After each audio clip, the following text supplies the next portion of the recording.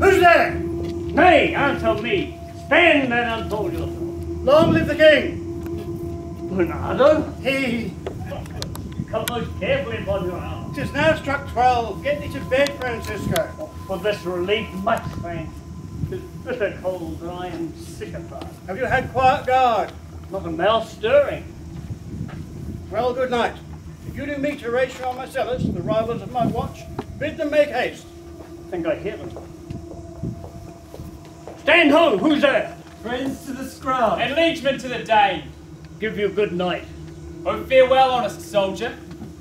Who hath relieved you? Bernardo has my place. Give you good night. Holla! Bernardo! Say, what? Is Horatio there? A piece of him? Welcome, Horatio. Welcome, good Marcellus. What? Has this thing appeared again tonight? I have seen nothing.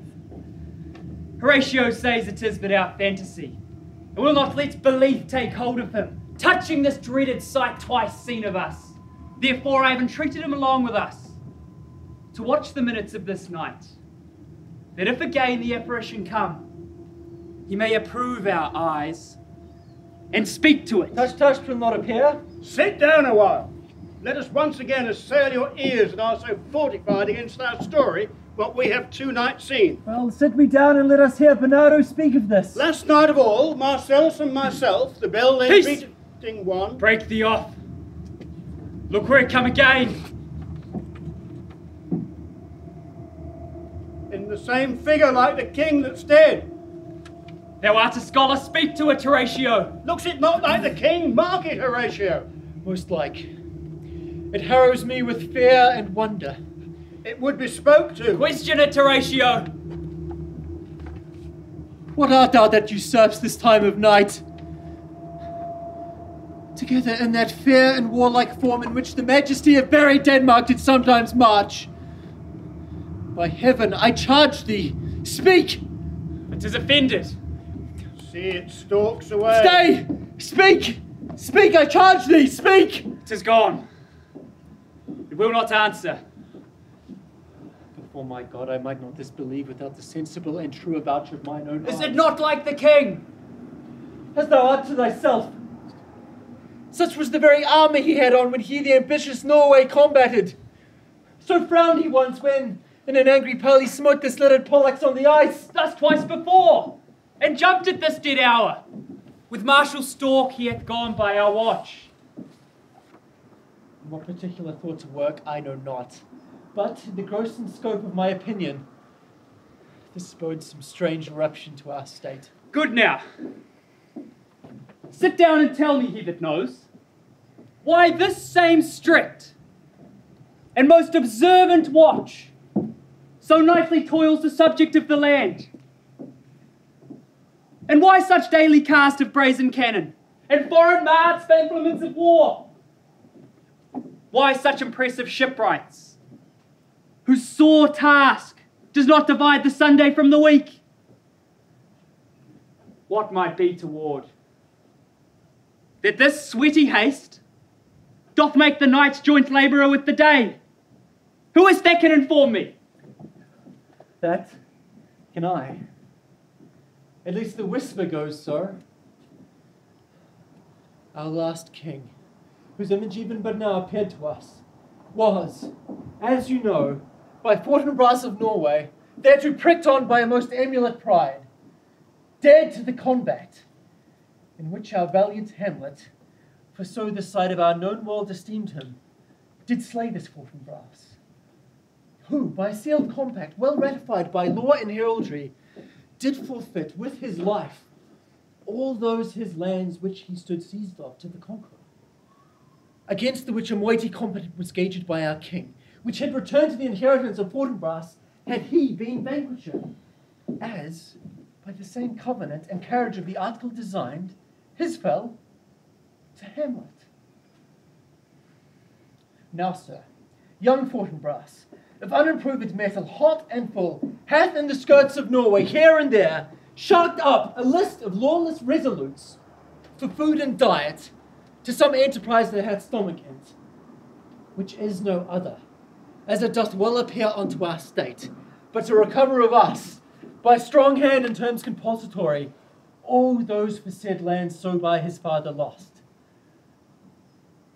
And this, I take it, is the main motive of our preparations, the source of this our watch, and the chief head of this post-haste and rummage in the land. I think it be no other.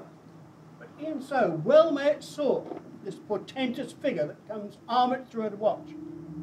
So like the king, was and is the question of these wars. It's soft. Behold, lo, where it comes again. I'll cross it, though it blast me. Stay, illusion! If thou hast any sound or use of voice, speak to me.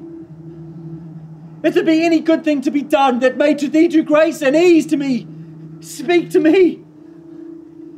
If thou art privy to thy country's fate, which happily foreknowing may avoid, oh, speak. Or, if thou hast abhorred in thy life, extorted treasure in the womb of earth, for which they say you spirits oft walk in death, speak of it. Stay and speak. Stop it, Marcellus. Do I strike it with my partisan? Go if it will not stand. 'Tis here! 'Tis here. 'Tis gone. We do it wrong. Being so majestical, to offer it the show of violence. For it is as the air, invulnerable. In our vain blows, malicious mockery. It was about to speak when the cock crew. And then it started like a guilty thing upon a fearful summons. It faded on the crowing of the cock. Break we our watch up. And by my advice, let us impart unto young Hamlet what we have seen tonight. For the spirit, dumb to us, will speak to him.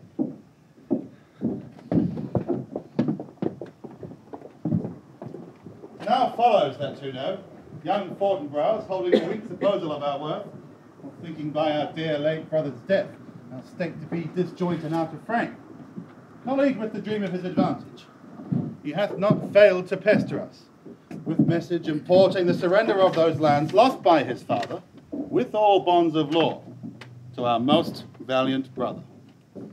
So much for him. Now, Laertes, what's the news with you? You told us of some suit. What is it, Laertes? You cannot speak of reason to the Dane and lose your voice. What wouldst thou beg, Laertes, that shall not be my offer, not thy asking? The head is not more native to the heart, the hand more instrumental to the mouth, than is the throne of Denmark to thy father. What wouldst thou have, Laertes? My dread lord, your leave and favour to return to France, from whence, though willingly, I came to Denmark to show my duty in your coronation. Yet now I must confess, that duty done, my thoughts and wishes bend again toward France, and bow them to your most gracious leave and pardon. Have you your father's leave? What says Polonius? He hath, my lord, wrung from me my slow lave by laborsome petition, and at last, upon his will, I sailed my heart consent. I do beseech you, give him leave to go. Take thy farewell, Laertes. Time be thine, and thy best graces spend it at thy will. But now, my cousin Hamlet, and my son. Little more than kin, and less than kind. How is it the clouds still hang on you?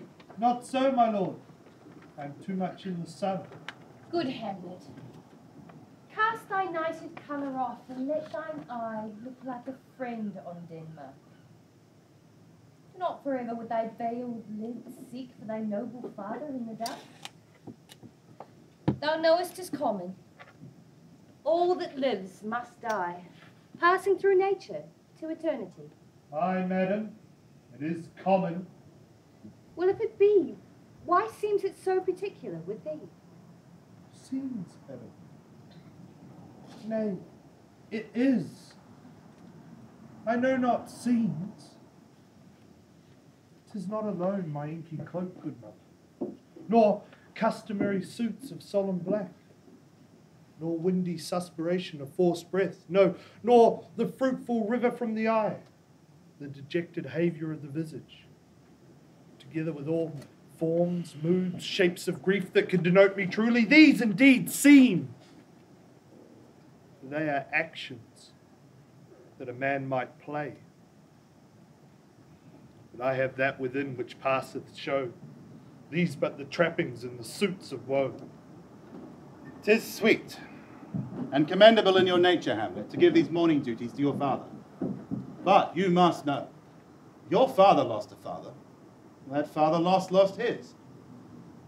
We pray you, throw to earth this unprevailing woe, and think of us as a father. For, let the world take note, you are the most immediate to our throne, and with no less nobility of love than that which dearest father bears his son, do I impart towards you. For your intent in going back to school in Wittenberg is most retrograde to our desire.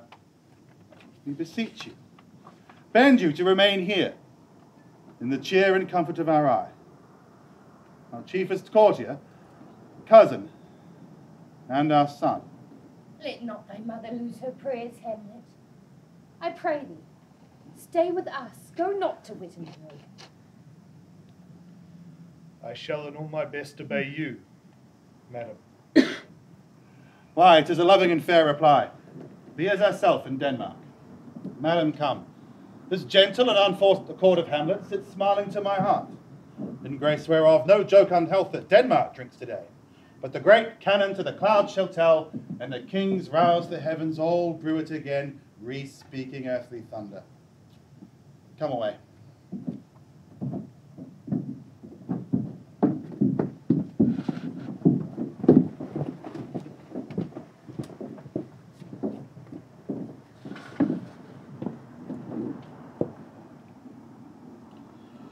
Oh, that this too solid flesh would melt, or resolve itself into a dew, or that the everlasting had not fixed his cannon 'gainst self-slaughter.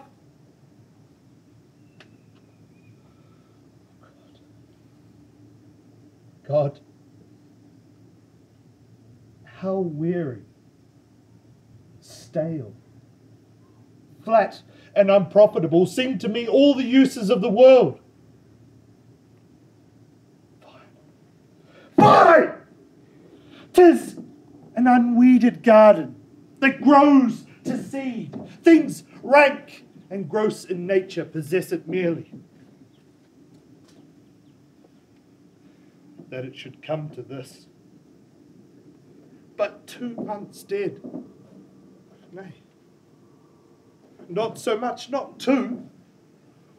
So excellent a king, that was to this Hyperion to a satyr. So loving to my mother, that he might not beteem the winds of heaven visit her face too roughly. Heaven and earth, must I remember? She would hang on him, as if increase of appetite did grow by that which it fed on, and yet within a month. Let me not think on it.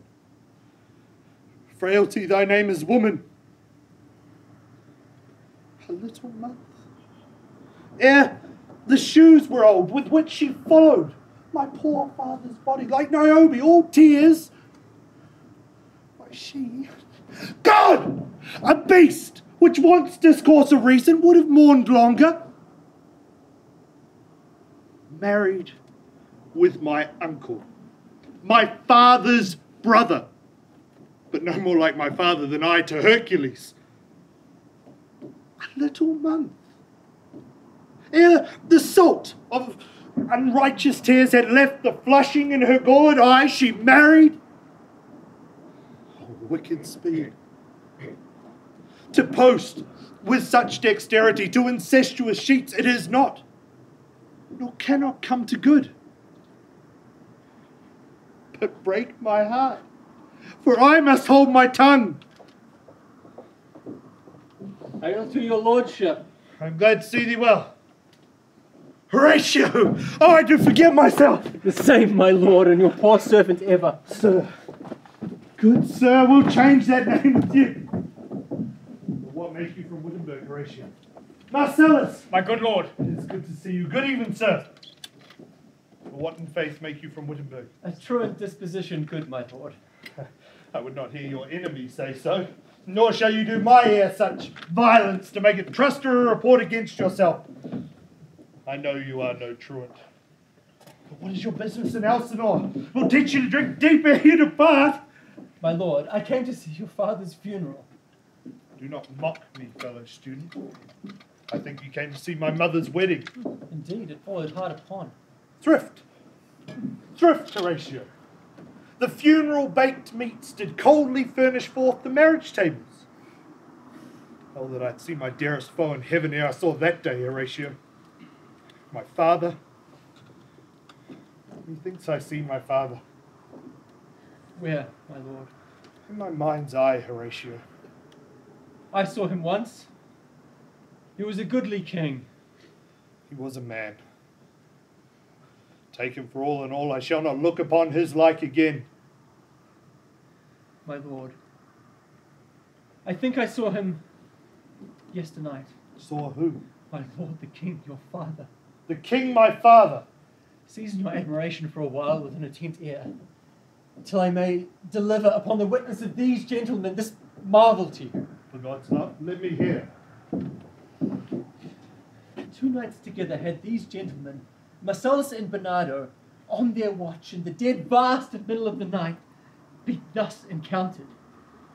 A figure like your father, armed at point exactly, cap a pay, appears before them, and with solemn march goes slow and stately by them. Thrice he walked by their oppressed and fair surprised eyes within his truncheon's length, whilst they distilled almost to jelly with the active fear stand dumb and speak not to him. This to me in dreadful secrecy in part they did, and I with them the 3rd night kept the watch, where, as they had delivered both in time, form of the thing, each word made true and good, the apparition comes. I knew your father. These hands are not more like. Where was this? My lord, upon the platform where we watched. Did you not speak to it? My lord, I did, but answer made it none. It is very strange. As I do live, my honoured lord, 'tis true. And we did think it writ down on our duty to let you know of it. Very like, but this troubles me. Hold you the watch tonight. We do, my lord.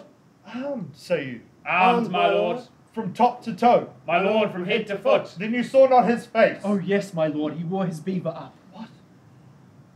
Looked he frowningly? Countenance more in sorrow than anger. Pale or red? Nay, very pale. And fixed his eyes upon you? Most constantly. Would that I'd been there. It would have much amazed you. Indeed. Stayed it long? Well, one with moderate haste might tell 100. Longer. When I saw it. His beard was grizzled, no? It was, as I have seen in his life, a sable silvered. I will watch tonight. Perchance 'twill walk again. I warrant it will. If it assume my noble father's person, I'll speak to it, though hell itself should gape and bid me hold my peace. I pray you, if you have hitherto concealed this sight, let it be tenable in your silence still. Whatsoever else may hap tonight, give it understanding, but no tongue. I will requite your loves. Farewell. Upon the platform, twixt 11 and 12, I'll visit you. Our duty to your honour. Our duty to your honour. Your loves is mine to you. Farewell.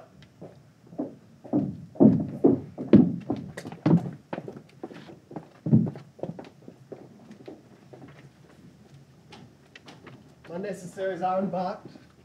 Farewell. And sister, as the winds give benefit and convoy is assistant, do not sleep, but let me hear from you. Do you doubt that? For Hamlet, and the trifling of his favour, hold it a fashion and a toy in blood, a violet in the youth of primy nature. Forward, not permanent, sweet, not lasting, the perfume and suppliance of a minute.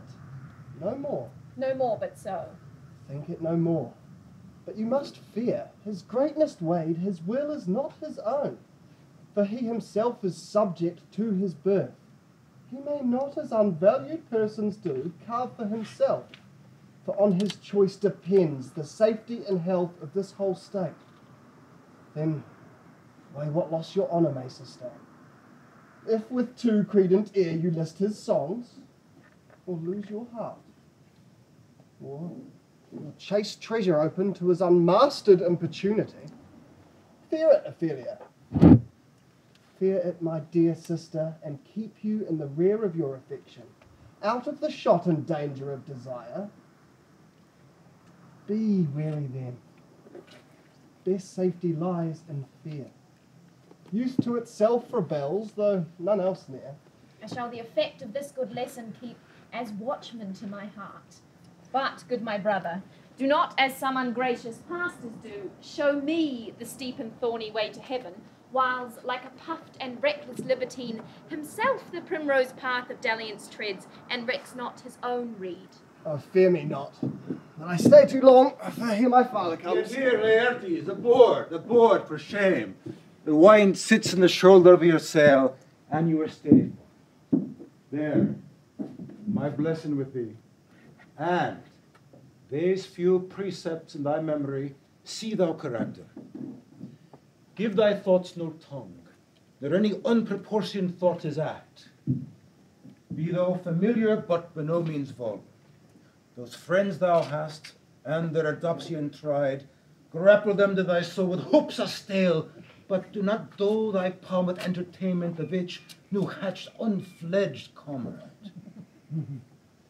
Beware of entrance to a quarrel, but being in, that the opposed may beware of thee. Give every man thy ear, but few thy vice. Take each man's censure, but reserve thy judgment. Costly thy habit as thy purse can buy, but not expressed in fancy. Rich, not gaudy, for the apparel oft proclaims the man, and they in France, of the best rank and station, or of a most select and generous chief in that. Neither a borrower nor a lender be. The loan oft loses both itself and friend, and borrowing dulls the edge of husbandry. This above all, to thine own self be true, and it must follow as the night the day, thou canst not then be false to any man. Farewell. My blessing says in this in thee. I do most humbly take my leave, my The lord. time invites you, go, your servants tend. Farewell. And sister, remember what it is I have said to you. 'Tis in my memory locked, and you yourself shall keep the key of it. Farewell. What is the Ophelia he hath said to you? So please you, something touching the Lord Hamlet. Ah, marry, well bethought. 'Tis told me he hath very oft of late given private time to you, and you yourself have of your audience been most free and bounteous. What is between you? Give me up the truth. He hath, my lord, of late made many tenders of his affection. Affections? You speak like a green girl, unsifted in such parlous circumstance. Do you believe his tenders, as you call them? My lord, he hath importuned me with love in a most honourable fashion. Aye, fashion you may call it. Go to. And hath given countenance to his speech, my lord, with almost all the holy vows of heaven. Aye, spring is to catch woodcocks. I do know when the blood burns how prodigal the soul. Be somewhat scanter of your maiden presence. Set your entreatments at a higher rate than a command to parley, for Lord Hamlet believes so much in him that he is young, and with a larger tether may he walk than may be given you. In few, Ophelia, do not believe his vows.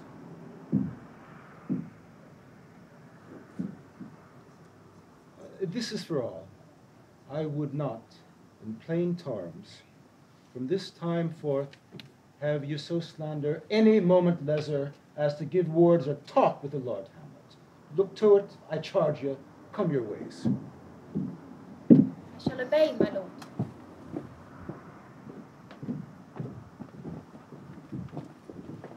The air bites shrewdly. It's very cold. It is a nipping and eager air. What hour now? I think it likes a 12.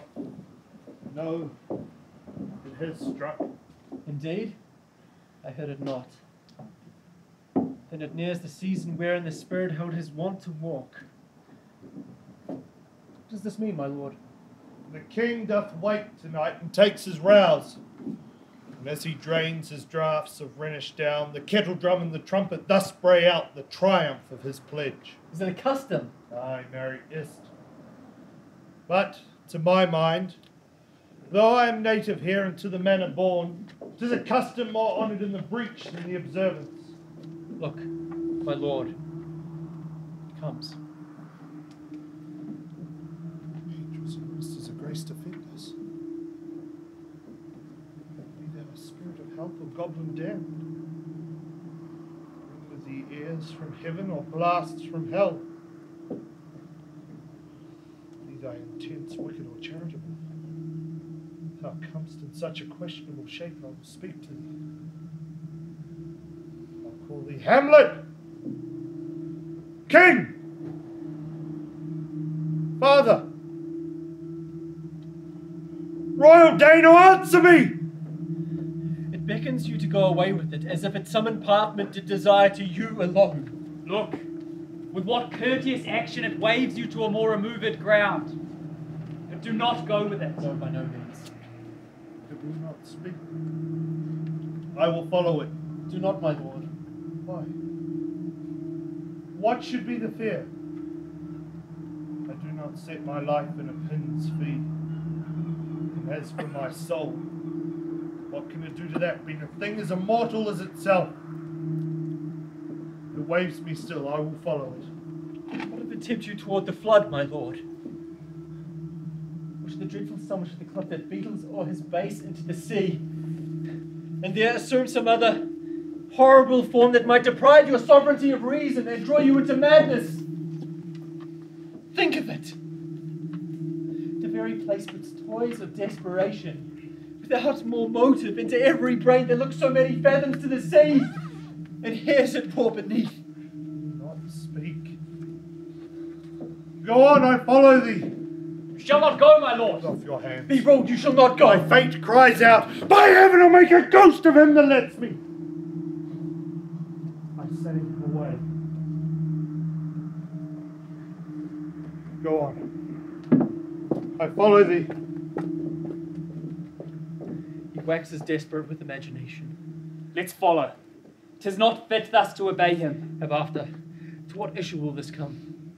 Something is rotten in the state of Denmark. Heaven will direct it. Nay, let's follow.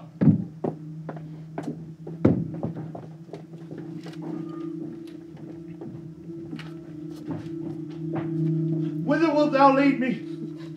Speak, I'll go no further.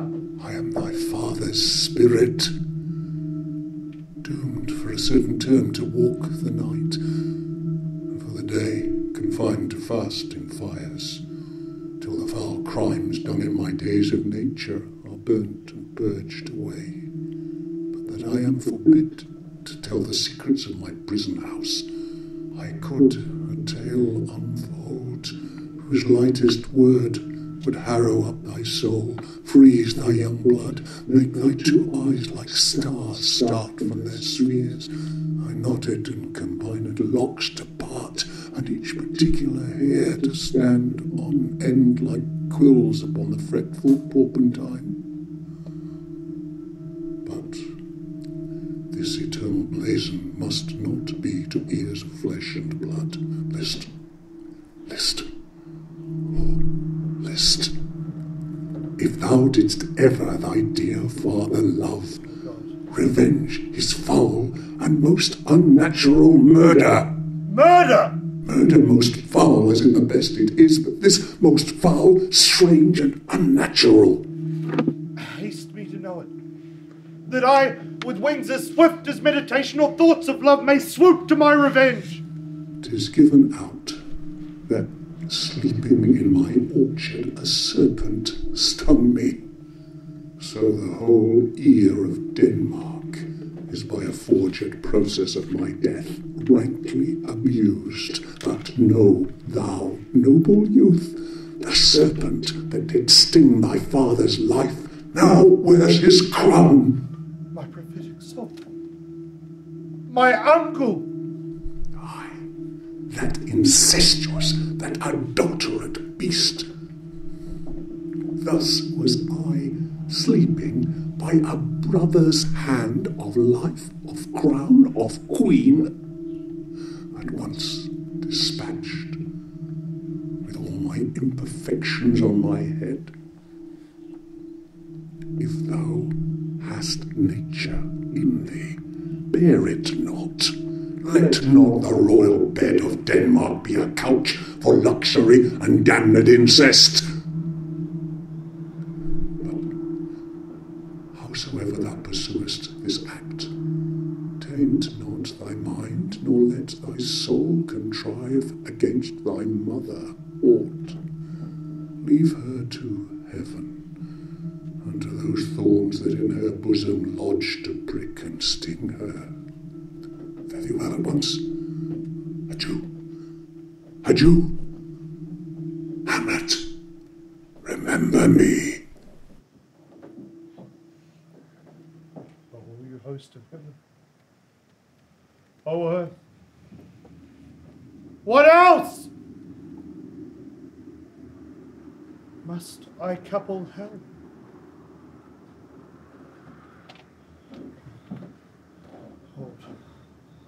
Hold my heart. Aye. Thou poor ghost, while memory holds a seat in this distracted globe, remember thee. Most pernicious woman.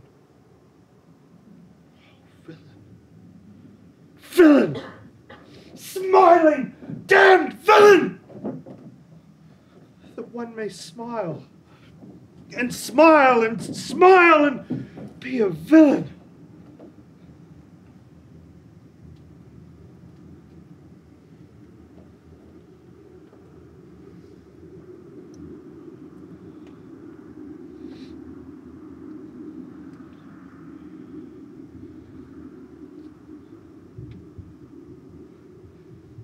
I have sworn it. My lord! My lord! Heaven secure them! Lord Hamlet! So be it! Hello! Hello! Oh, Hobart, come! My lord! How is my noble lord? What news, my lord?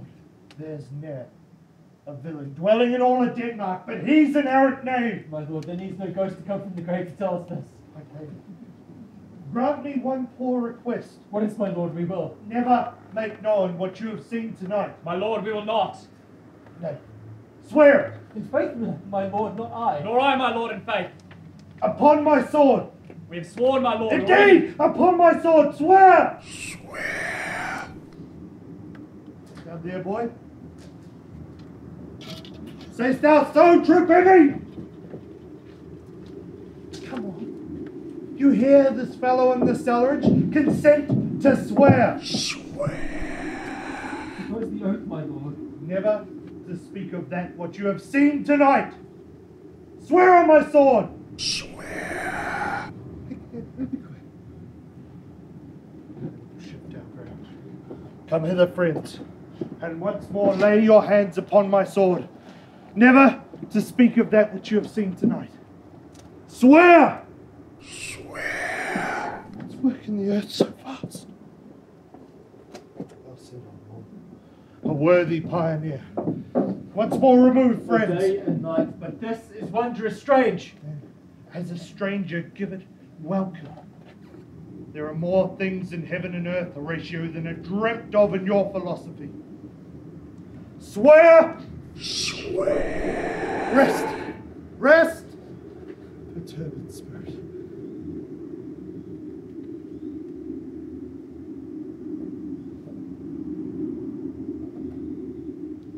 So, gentlemen, with all my love, I do commend me to you. Time is out of joint. Oh, cursed spite, that ever I was born to set it right. Now come, we go together.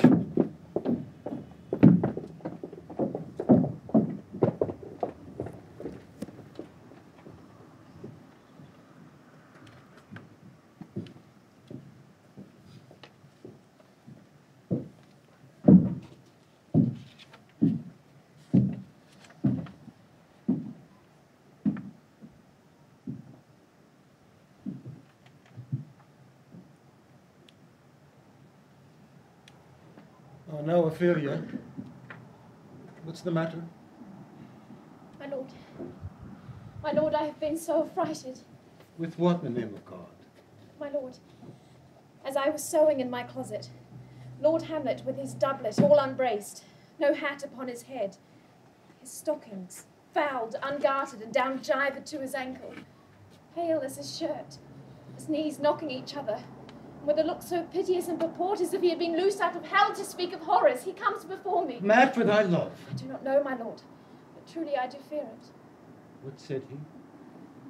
He took me by the wrist and held me hard.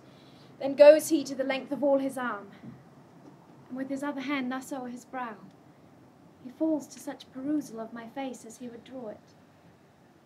Long stayed he so. At last, a little shaking of mine arm, and thrice his head waving up and down, he raised a sigh so piteous and profound as it did seem to shatter all his bulk and end his being. That done, he lets me go, and with his head thus o'er his shoulder turned, he seemed to find his way without his eyes, for out of doors he went without their helps, and to the last bended their light on me. This is the very ecstasy of love, whose violent property fordoes itself, and lades the will to desperate undertakings, as oft as any passion under heaven that doth afflict our natures. I am sorry. What? Have you given him any hard words of late? No, my lord, but as you did command, I did repel his letters and deny his access That to... hath made him mad. Come, go we to the king. This must be known.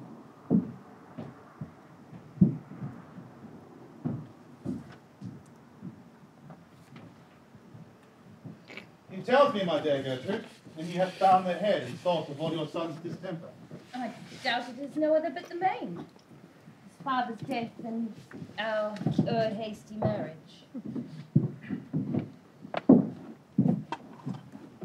My liege and madam, to expostulate what majesty should be, what duty is, why day is day, night night, and time is time, were nothing but to waste night, day, and time. Therefore, since brevity is the soul of wit, and tediousness the limbs and outward flourishes, I will be brief. Your noble son is mad. Mad call I it, for to define true madness, what is but to be nothing else but mad. But let that go. More matter with less art. Madam, I swear I use no art at all. That he is mad, 'tis true, 'tis pity, and pity 'tis true. A foolish figure, but farewell it, for I will use no art. Mad, let us grant him then, and no remains that we find out the cause of this effect, or rather say the cause of this defect. For this effect, defective comes by cause, thus it remains, and the remainder thus perpend. I have a daughter, while she is mine, who in her duty and obedience, mark, hath given me this. Now, gather and surmise. To the celestial and my soul's idol, the most beautified Ophelia. That's an ill phrase, a vile phrase. Beautified is a vile phrase, but you shall hear thus. In her excellent white bosom. Came this from Hamlet to her? Good madam, stay a while. I will be faithful. Doubt thou the stars are fire, doubt that the sun doth move, doubt truth to be a liar, but never doubt I love. O dear Ophelia, I am ill at these numbers. I have not art to reckon up my groans. But that I love thee best, O most best, adieu Hamlet. This in obedience hath my daughter shown me, and more above hath the solicitants, as they fell out by time, by means, and place, all given to mine ear. But how has she received his love?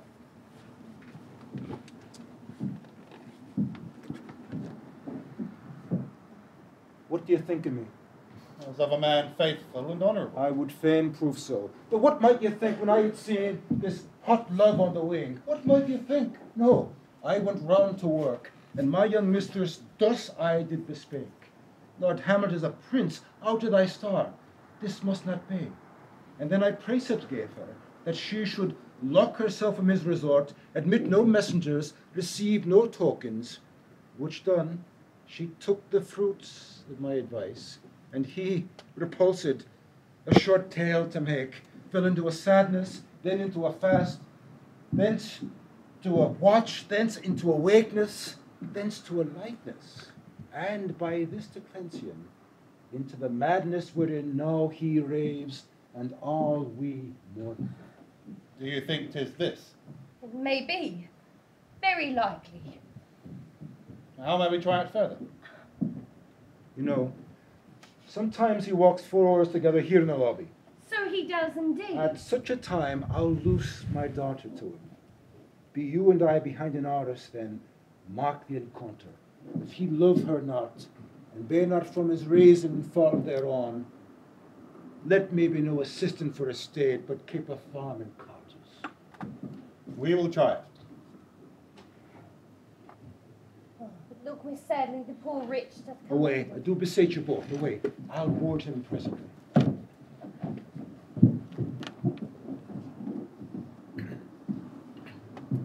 Ah, give me leave. How does my good Lord Hamlet? Well, God a mercy. Do you know me, my lord? Excellent. Excellent. Well, you are a fishmonger. Not I, my lord. Then I would you were so honest. Honest, my lord? Aye, sir. To be honest, as this world goes, is to be one man picked out of 10,000. That's very true, my lord. For if the sun breed maggots in a dead dog, being a good kissing carrion, have you a daughter? I have, my lord. Let her not walk in the sun. Conception is a blessing, but not as your daughter may conceive. Friend, look to it. How say you by that? Still harping on my daughter. Yet he knew me not at first. He said I was a fishmonger. He is far gone, far gone. And truly, in my youth, I suffered much extremity for love. Very near this. I'll speak to him again.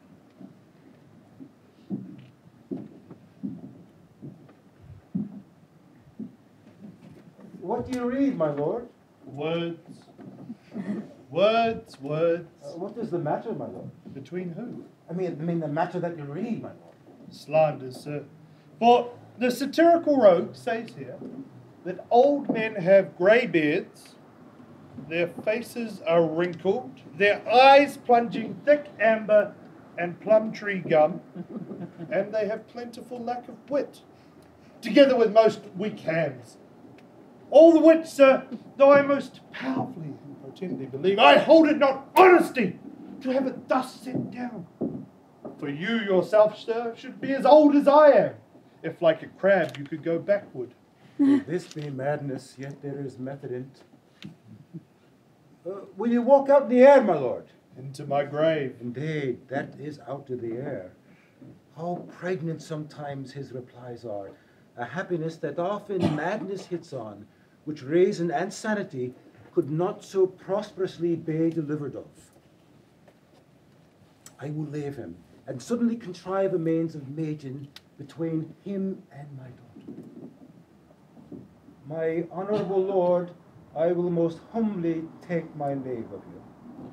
You cannot, sir, take from me anything that I would more willingly part with all, except my life. Except my life. Except my life. Fare you well, my lord.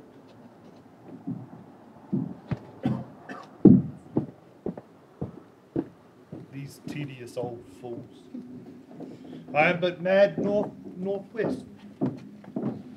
When the wind is southerly, I know a hawk from a handsaw. I have of late, but wherefore I know not, lost all my mirth, forgo all custom of exercise. And indeed it goes so heavily on my disposition that this goodly frame The earth seems to me a sterile promontory. This most excellent canopy. The air, look you, this o'erhanging firmament, this majestic roof fretted with gold fire, seems to me nothing but a foul and pestilent congregation of vapours. What a piece of work is man.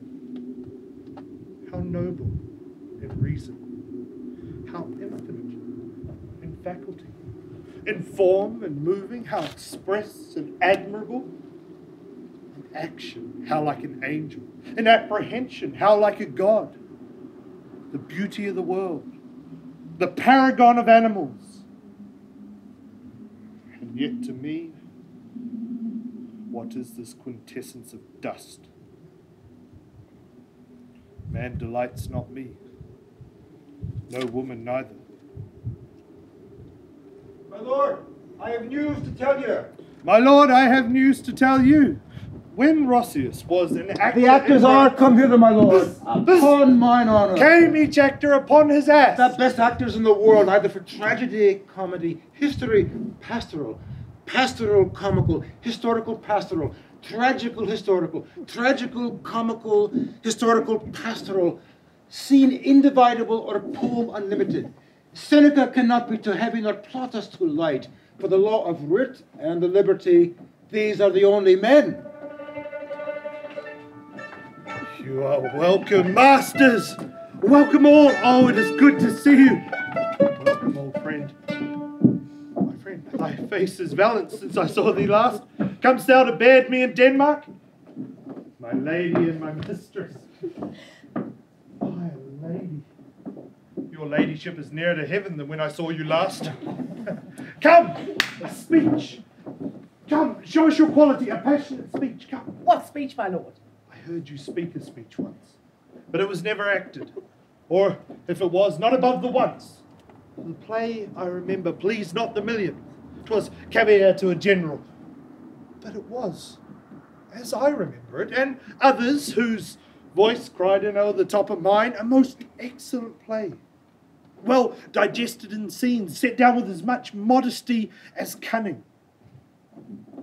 One speech in it I chiefly loved was Aeneas' tale to Dido. It begins with Pyrrhus, the rugged Pyrrhus, he whose sable arms, black as his purpose, did the knight resemble as he lay couched in the ominous horse, with eyes like carbuncles, the hellish Pyrrhus old grandsire Priam seeks. So proceed you. Lord God, my lord, well spoken, with good accent and good discretion. Anon he finds him, striking two shorted Greeks, his antique sword, rebellious to his arm, lies where it falls, repugnant to command. Unequal matched, Pyrrhus at Priam drives, in rage strikes wide, but with the whiff and wind of his fell sword, the unnerved father falls. So after Pyrrhus' pause, aroused vengeance sets him new at work, and the Mars's armor, like proof eternal, the Pyrrhus' sword fell down on Priam's bleeding head. Anon, he finds him, and it was too much, and he could not proceed. This is too long, too long. It shall to the barber with your beard. I pray thee, say on. He's for a jig or a tale of bawdry, or he sleeps. Come, to Hecuba. But who has seen the Moblet Queen? That's good. Moblet Queen is good. Run barefoot up and down, threatening the flames with bitten rheum. A clout upon that head where late the diadem stood, and for a robe about her lank and all o-teamed loins. A blanket in the alarm of fear caught up. Who this had seen, with tongue in venom steeped 'gainst fortune's state, would treason have pronounced. But if the gods themselves did see her then, when she saw Paris make malicious sport, in mincing with his sword her husband's limbs. The instant burst of clamour that she made, unless things mortal move them not at all, would have made milch the burning eyes of heaven, and passion in the gods. Look whether he's not turned his colour and has tears in his eyes. Pray you no more. 'Tis well. I'll have thee speak the rest soon. Good my lord, will you see these players well bestowed? Look, you use them well, for they are the abstract and brief chronicles of our time. After your death, we better have a bad epitaph than their ill report whilst you live. My lord, I will use them according to their desert. Godspodkins, man, much better. Use every man after his desert, and who shall scape whipping? Use them to your own honour and dignity. The less they deserve, the more merit is in your bounty. Take them in. Come, sirs. And follow him, friends. We'll have play tomorrow night. Dost thou hear me, old friend? Canst thou play the murder of Gonzago? Aye, my lord. We'll have tomorrow night. You could, for a need, study a speech of some 12 or 16 lines that I would set down and insert in it, could you not? Aye, my lord. Follow this, lord. And look, you mock him not.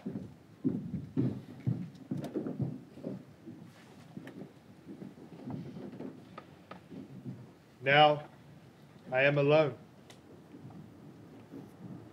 Oh, what a rogue and peasant slave am I.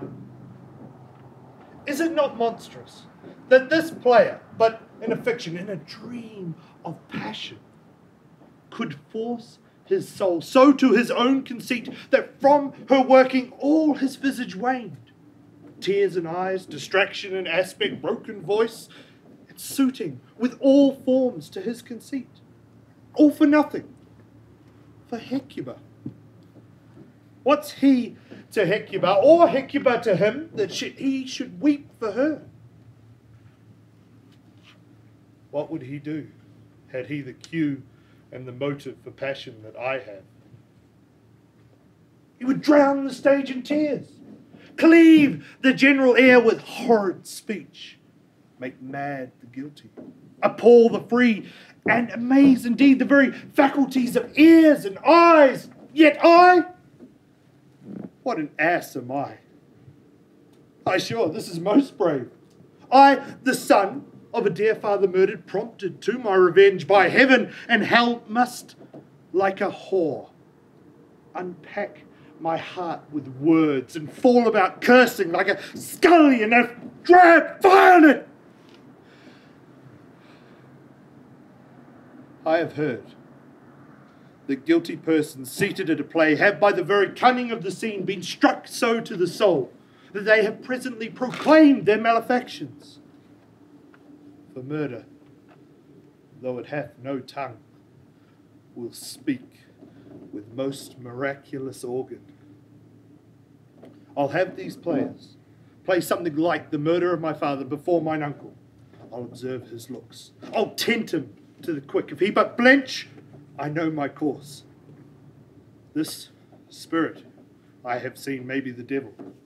For the devil hath the power to assume a pleasing shape, and yea, perhaps through my weakness and my melancholy, for he is potent in such spirits, abuses me to damn me.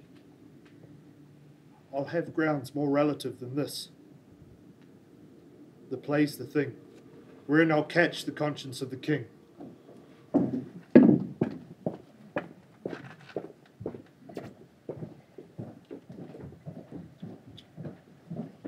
Ophelia, walk ye here. Garcia, so plays ye, we will bestow ourselves. Read on this book, that shows such an exercise may colour your loneliness. We are oft to blame in this. 'Tis too much proved that with Devotion's visage and pious action, we do sugar o'er the devil himself. How smart a lash that speech does give my conscience. I hear him coming. Let's withdraw, my lord.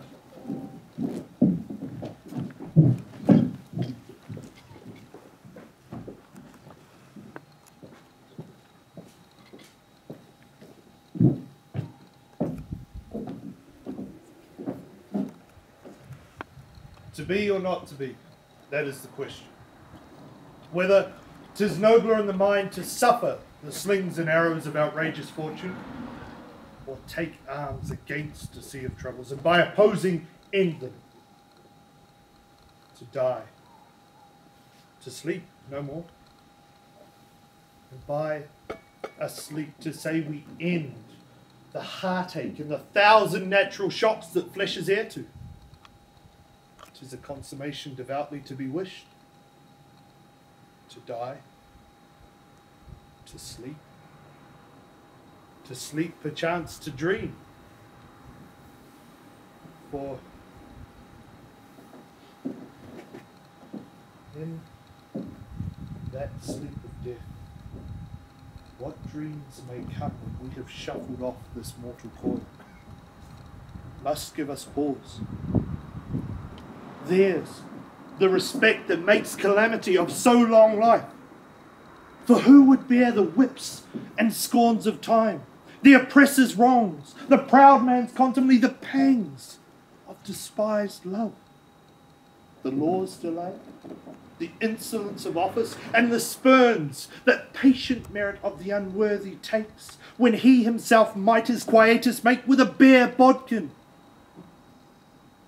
Who would fardels bear to grunt and sweat under a weary life, but that the dread of something after death, the undiscovered country from whose bourne no traveller returns, puzzles the will, and makes us rather bear those ills we have than fly to others we know not of. Thus conscience does make cowards of us all.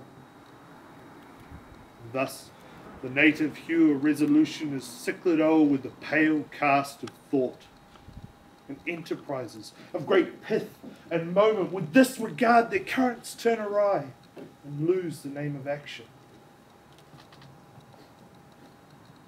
Soft. Fair Ophelia, nymph in thy orisons be all my sins remembered. Good my lord, how does your honour for this many a day? Humbly thank you. Well.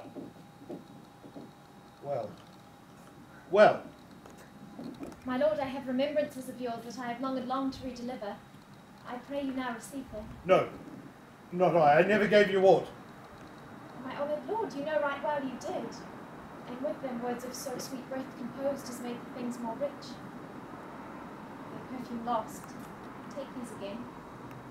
To the noble mind which gifts wax poor when givers prove unkind.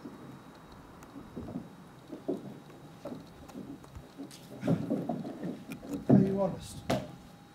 My lord? Are you fair? What means your lordship? That if you be honest and fair, your honesty shall admit no discourse to your beauty. Could beauty, my lord, have better discourse than with honesty? Truly. I loved you once. Indeed, my lord, you made me believe so. You should not have believed me. For we cannot so inoculate our old stock, but we shall relish of it. I loved you not. I was the more deceived.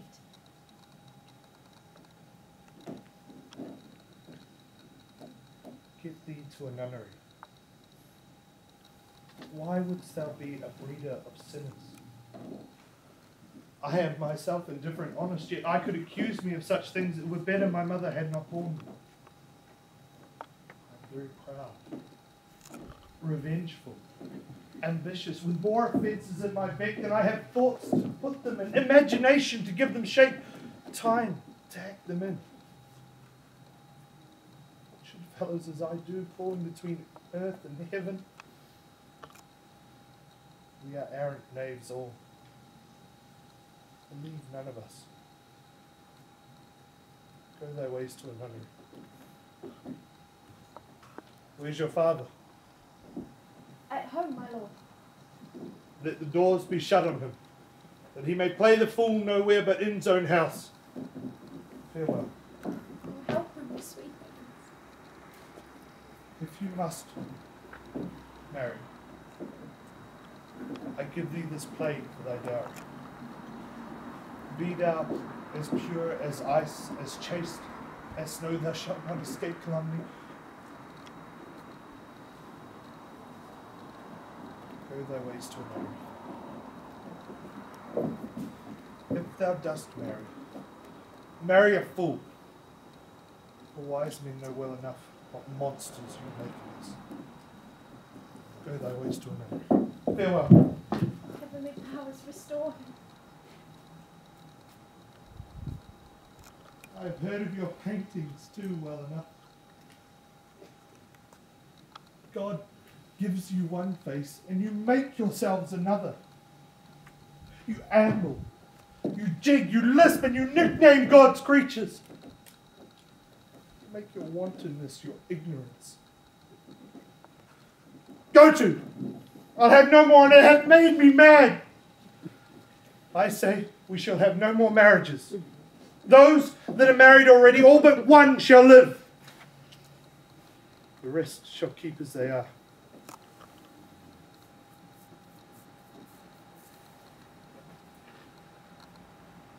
Get thee to a nunnery. Go.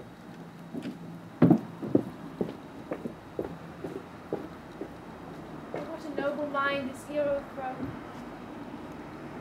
Courtiers, soldiers, scholars, eye, tongue, sword, the expectancy and rose of the fair state, the glass of fashion, and the mould of form, the observed of all observers, quite down. And I, ladies most deject and wretched, that suck the honey of his music vows, now see that noble and most sovereign reason like sweet bells, jangled out of tune and harsh, that unmatched form and feature of blown youth blasted with ecstasy. Woe is me. I have seen what I have seen, and to see what I see. Love, affections do not that way tend. Nor what he spake, though it lacked form a little, was not like madness. There's something in his soul, over which his melancholy sits on brood, and, I do doubt, the hatch and disclose will be some danger. For which to prevent, I have in quick determination thus set it down. He shall, with speed, to England, to the demand of our neglected tribute. Haply the seas and countries different with variable objects shall expel this something settled matter in his heart, whereon his brain still beating puts him thus from fashion of himself. What think you on it? It shall do well, but yet do I believe the origin and commencement of his grief sprung from neglected love. And now, Ophelia, you need not tell us what Lord Hamlet said. We heard it all. My lord, do as you please. But if you hold it fit, after the play, let his queen mother all alone entreat him to show his grief. Let her be round with him, and I'll be placed, so please you, in the ear of all their conference. If she find him not, to England send him, or confine him where your wisdom best shall think. It shall be so. Madness in great ones must not unwatched go.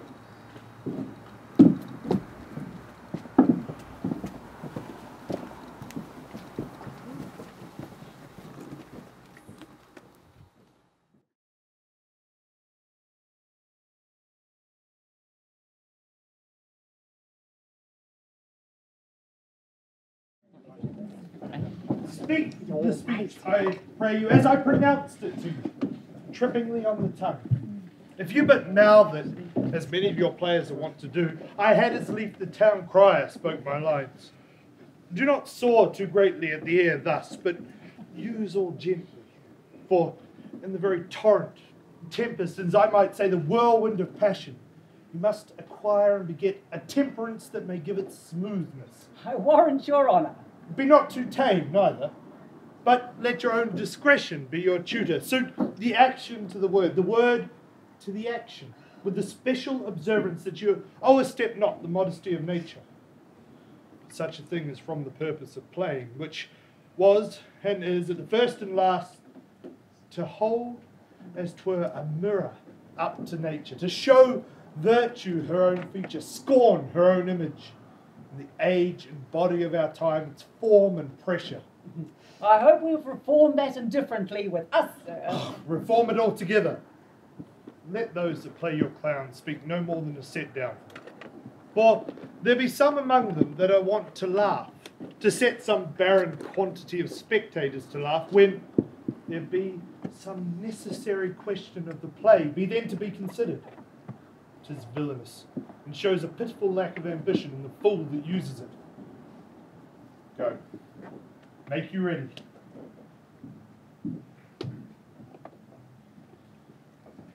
Give me that man who is not passion's slave, and I will wear him in my heart's core. Aye, my heart of hearts as I do thee. There's a play tonight before the king. One act comes near the circumstance I have told thee of my father's death. I pray thee, when thou seest this act afoot, even to the very comment of your soul, observe mine uncle. If his occulted guilt do not itself unkennel in one speech, it is a damned spirit we have seen, and my imagination is as foul as Vulcan's stithy. I pray thee, observe. Mine eyes will fix upon his face, and afterwards we will our judgments join in censure of his seeming. Well, my lord, if you steal aught whilst the play is playing and escape detecting, I will pay the theft. There, come to the play. I must be idle. Get thee a place. How fares our cousin Hamlet? Well, excellent, in faith. Of the chameleon's dish I eat the air. Promise crammed. You cannot feed capons, so.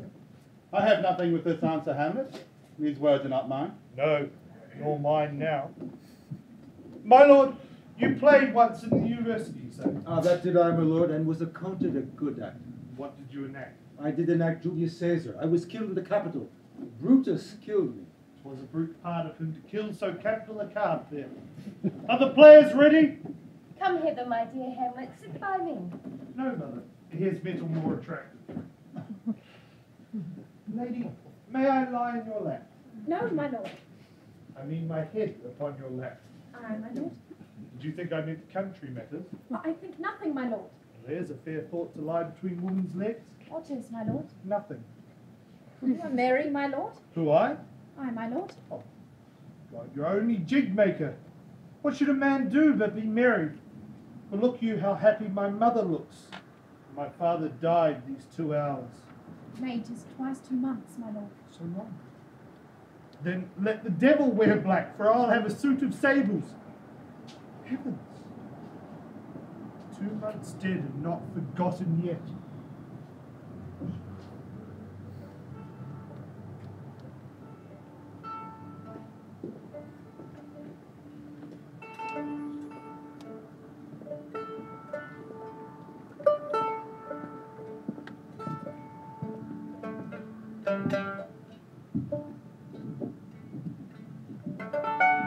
For us and for our clemency, here stooping to your tragedy, we beg your hearing patiently.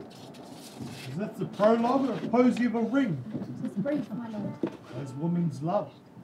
Full 30 times doth Phoebus cart round Neptune's salt wash and Tellus orbit round, and 30 dozen moons with borrowed sheen about the world have times 1230s been, since love our hearts and Hymen did our hands unite commutual in most sacred bands. So many journeys may the sun and moon make us again count o'er, ere love be done. But woe is me, you are so sick of late, so far from cheer and from your former state, that I distrust you. Yet, though I discomfort you, my lord, if nothing must. For women's fear and love holds quantity in neither aught or in extremity. Where love is great, the littlest doubts of fear. Where little fears grow great, great love grows there. Faith, I must leave thee, love, and shortly too, My operant powers their functions leave to do, and thou shalt live in this fair world behind, honoured, beloved, and happily one as kind for husband Oh, shalt confound the find. rest! Such love must needs be treason in my breast. In second husband let me be accursed. None wed the second, but who killed the first? The instances that second marriage move are base respects of thrift, and none of love. A second time I kill my husband dead, when second husband kisses me in bed. I do believe you think what now you speak, but what we do determine, oft we break. Our thoughts are ours, their ends none of our own. So think thou wilt no second husband wed, but die thy thoughts when thy first lord is dead. Nor earth to give me food, nor heaven light, sport and repose lock from me day and night. To desperation turn my trust and hope, an anchor's cheer in prison be my scope. Both here and hence pursue me lasting strife, if once a widow, ever I be wife. If she should break it now. 'Tis deeply sworn. Sweet, leave me here a while. My spirits grow dull, and fain I would beguile the tedious day with sleep. Sleep rock thy brain, and never come mischance between us twain. Madam, how like you the play? The lady protests too much, methinks. Oh, but she'll keep her word. Have you heard the argument? Is there no offence in it? No. No offence at all. They do but jest. Poison in jest. What do you call the play? The Mousetrap. 'Tis a knavish piece of work, but what of that?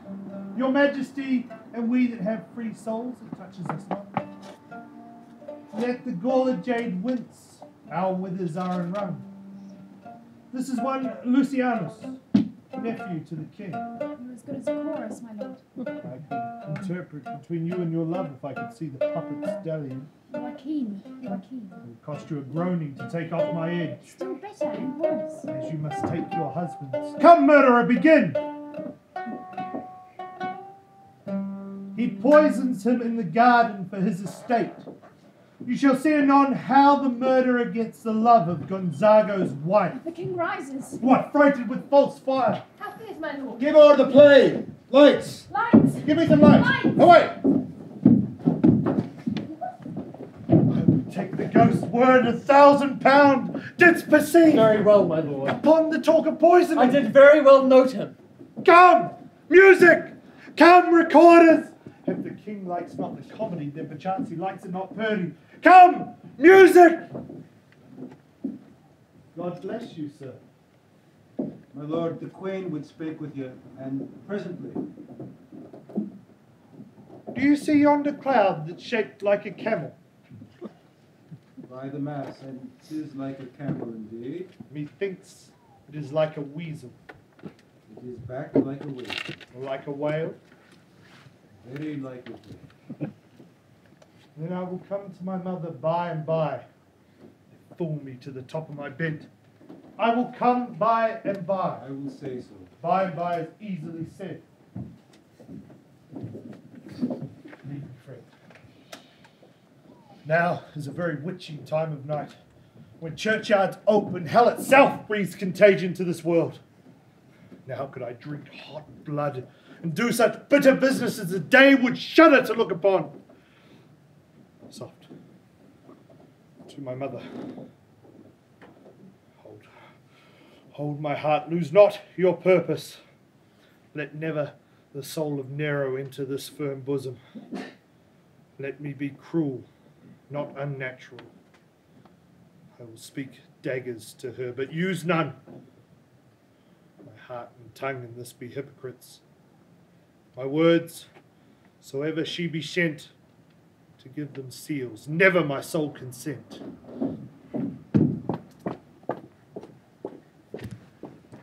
I like him not. Nor stands it safe with us to let his madness range. My lord, he's going to his mother's closet. Behind the arras I'll convey myself to hear the process, and warrant shall tax him home. I'll call upon you ere you go to bed, and tell you what I know. Thanks, dear my lord.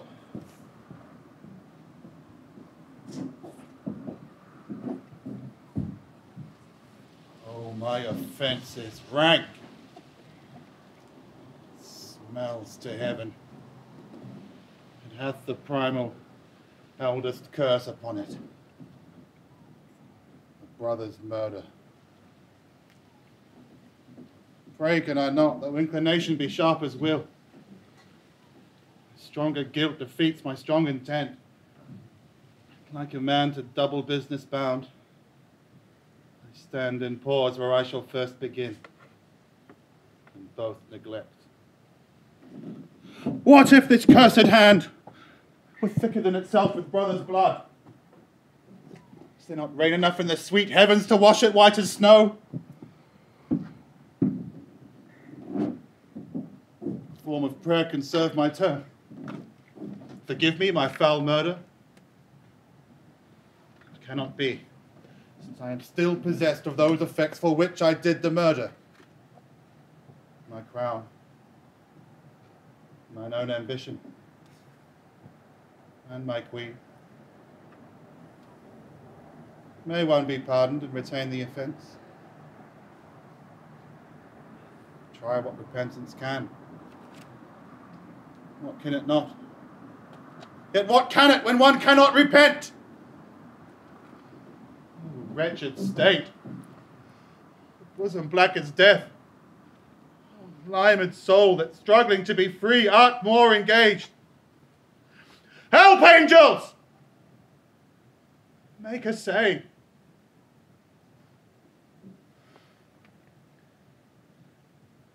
Bow stubborn knees. Heart with strings of steel. Be soft as sinews of the newborn babe. All may be well.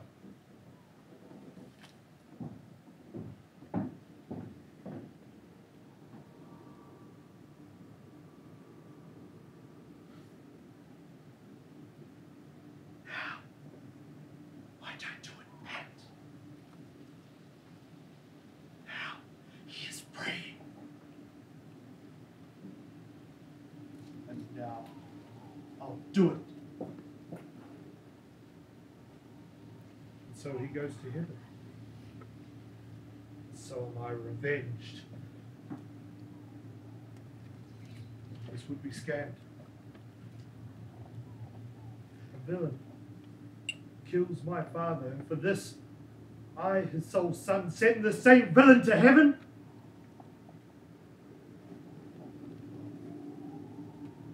This is hire and salary, not revenge. He took my father grossly, full of bread. His crimes broad blown, as flush as May. And how his ordered stand, who knows save heaven? But in our circumstance and course of thought, 'tis heavy with him. And I now to take him in the purging of his soul when he is fit and seasoned for passage? No. Up sword, and know thou a more horrid hint. When he is roaring drunk, or in a rage, or in the incestuous pleasure of his bed, and swear, gambling, or about some act that hath no chance of salvation in it, then trip him, that his heels may kick at heaven, and his soul is damned black as hell whereto it goes. Soft, my mother stays. This visit but prolongs thy sickly days.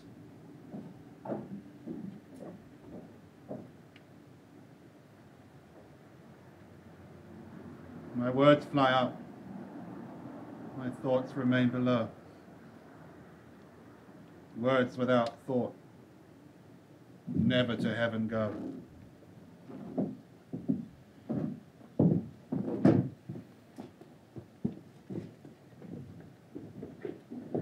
will come straight. Look, ye lay home to him. Tell him his pranks have been too broad to bear with, and that your grace has strained and stood between much hate in him. I'll sconce me even here. Pray you, be round with him. I warrant you, fear me not. Mother. Withdraw ahead and Mother. go. Now, Mother, what's the matter? Hamlet, thou hast thy father much offended. Mother, thou hast my father much offended. Come, come, you answer with an idle tongue. Go, you question with a wicked tongue. Why, how now, Hamlet? What's the matter now? Have you forgot me? No. By the rood, not so. You are the queen, your husband's brother's wife. And, were it not so, you are my mother. Nay then, I'll set those two that Come, sit you down! You shall not budge. You go not until I hold up a glass where you may see the inmost part of you. What wilt thou do? Thou wilt not murder me. Help! Help! And now erect! Dead for a ducat! Dead! Oh! I'm slain.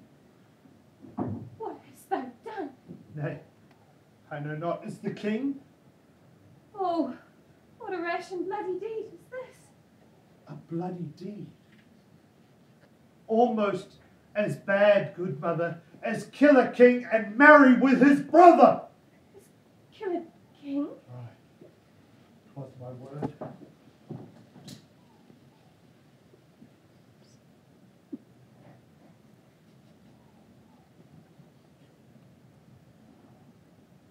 How wretched, rash, intruding fool!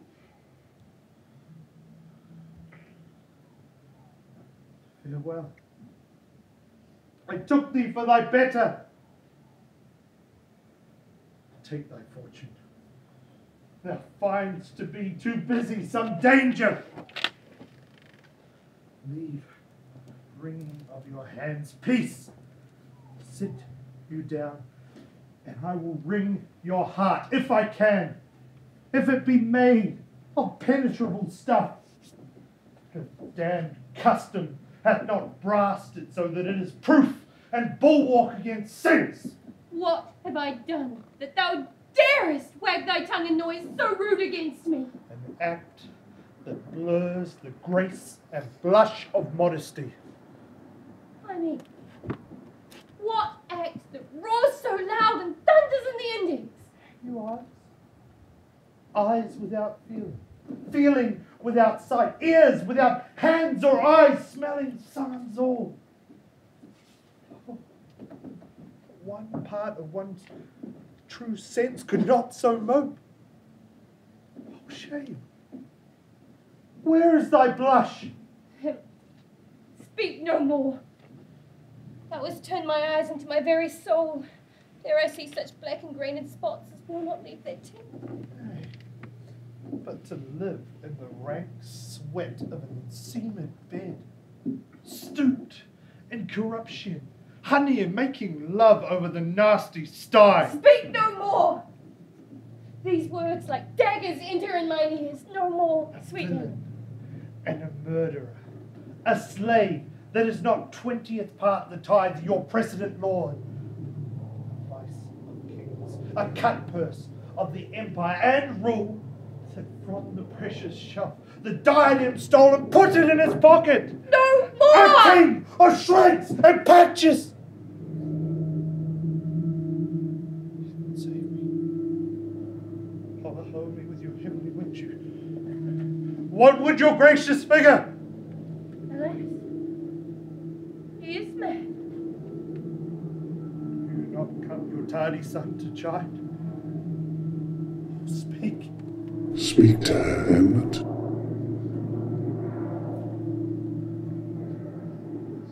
How is it with you, madam? Alas, how is it with you? You do bend your eye on vacancy, with the incorporeal air do hold. gracious gods.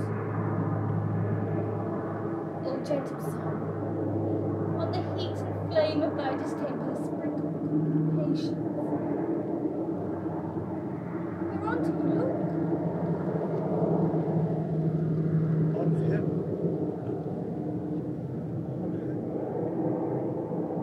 Look how pale he glares. To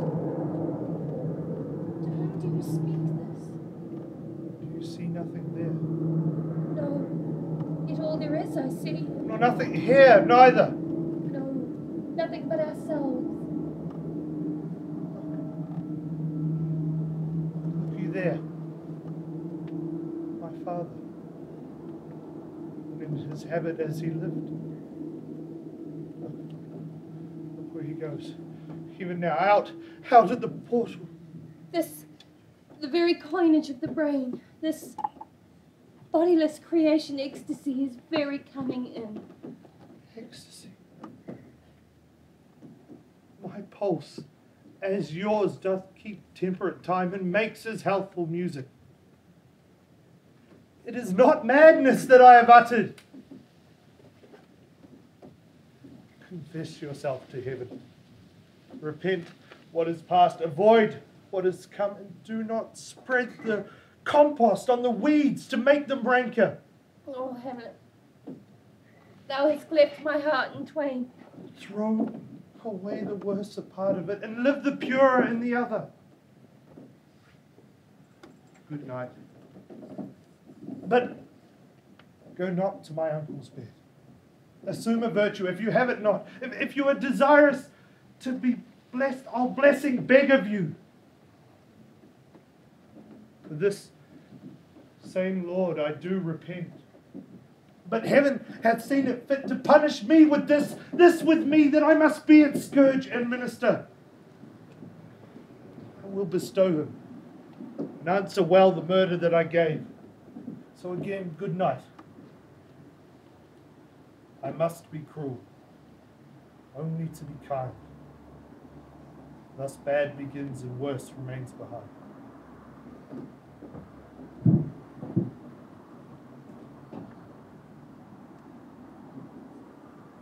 One word more. What shall I do? Let the bloated king tempt you again to bed. Pinch wanton in your cheeks, call you his mouse, and for a pair of wretched kisses, or paddling in your neck with his damned fingers, make you to ravel this matter out. But I am not in madness, but mad in craft. 'Twere good he knew. Be thou assured, if words be made of breath of life, I have no life to breathe what thou hast said to me. I must to England. You know this? I had forgot. 'Tis so concluded on. This lord will send me packing. I'll lug the guts into the neighbouring room. Good night. Indeed, this counsellor is most silent, most still, and most grave. There was in life a foolish prating knave. Come, sir, to draw toward an end with you. Good night, mother.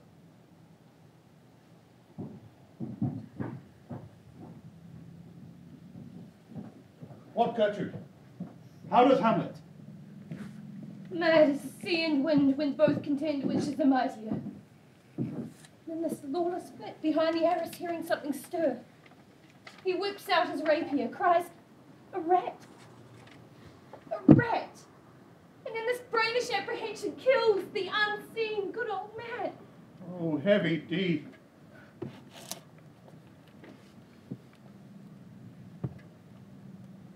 It had been so with us. Had we been there? His liberty is full of threats to all. To you, yourself, to us, to everyone. Shall this bloody deed be answered? Gertrude, come away. Sun, no sooner shall the mountains touch, but we must ship him hence. And this vile deed, all our majesty and skill we must countenance and excuse. I'm away. My soul is full of discord and dismay.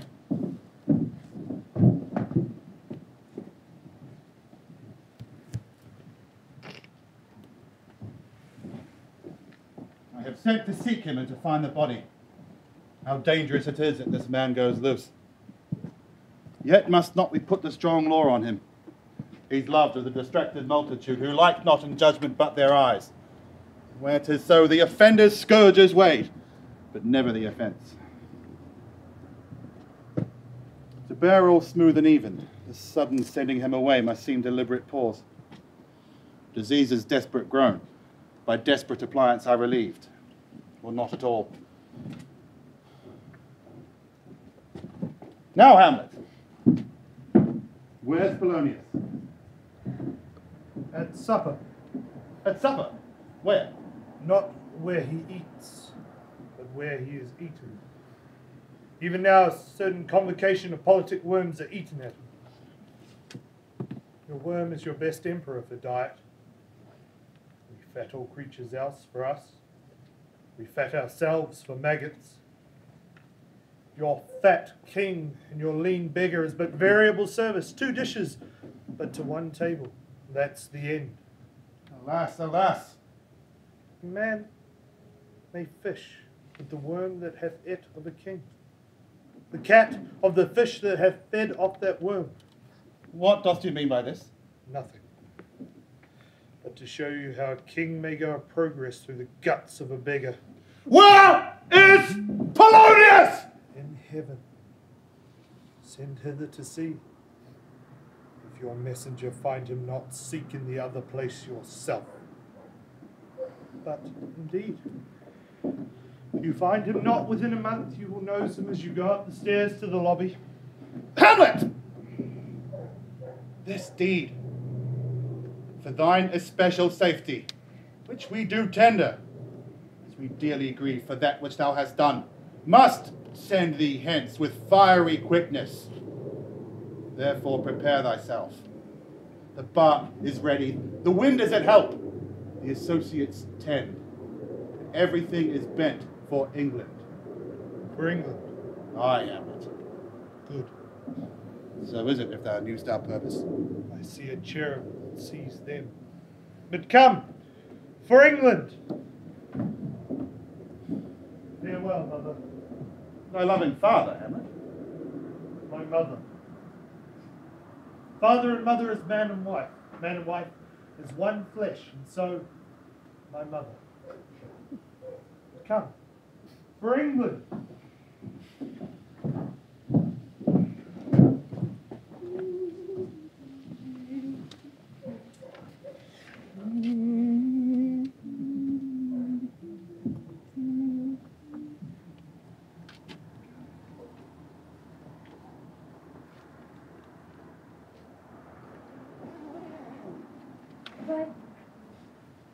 How now, Ophelia? How should I your true love know from another one? By his cockle hat and staff and his sandal shown. Alas, sweet lady, what imports the song? Say you, nay, pray you, mark. He is dead and gone, lady, he is dead and gone. At his head a grass-green turf, at his heels a stone. Nay, but Ophelia... Pray you, mark. White as shroud as the mountain snow, larded with sweet flowers, which bewept to the grave did go with true love showers. Alas, my lord, look here. How do you, pretty lady? Well, God ild you. They say the owl was a baker's daughter. Lord, we know what we are, but know not what we may be. God be at your table. Conceit upon her father. I pray you, let's have no more words of this, but when they ask you what it means, say you this. Tomorrow is St. Valentine's Day, all in the morning betime, and I am made at your window to be your Valentine. Then up he rose and donned his clothes and ducked the chamber door, let in the maid that out a maid never departed more. Pretty Ophelia. Indeed, la, without an oath, I'll make an end on it. By G's and by St. Charity, alack and fie for shame. Young men will do it if they come to it. By cock they are to blame. Quoth she, before you tumbled me, you promised me to wed. And so I were done. by yonder sun, and thou hadst not come to my bed. How long has she been thus? We must be patient. I hope all will be well. I cannot choose but weep. To think they should lay him in the cold ground. My brother shall know of it. And so, I thank you for your good counsel. Coach! Good night, sweet ladies. Good night, ladies. Good night. Good night.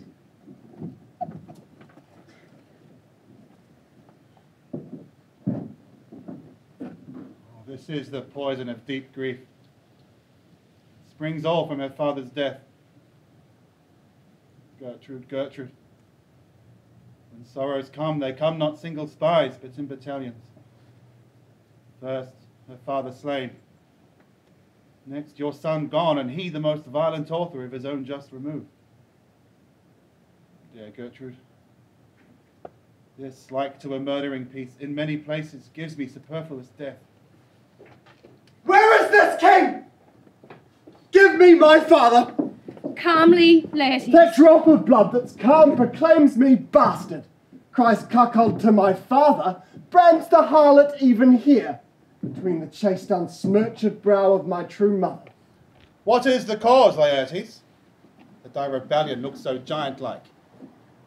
Let him go, Gertrude. Do not fear our person. That such divinity doth hedge a king that treason can but peep to what it would ex little of his will. Tell me, Laertes, why thou art thus incensed. Let him go, Gertrude. Speak, man.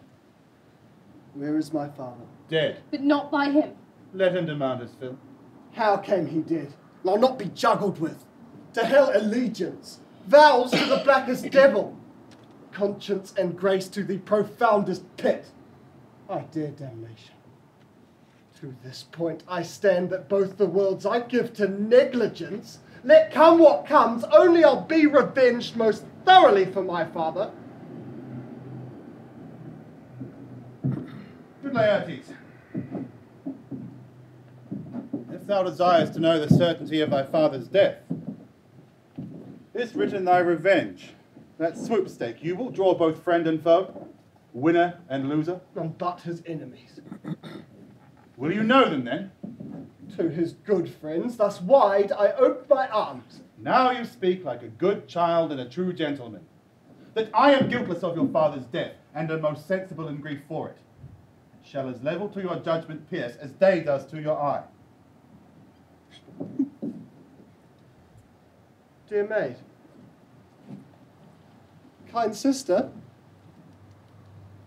sweet Ophelia. Oh, the bare-faced on the bear. Hey, nonny, nonny, hey, nonny. And in his grave reigned many a tear. There you go. Hadst thou thy words, didst persuade revenge, it could not move me thus.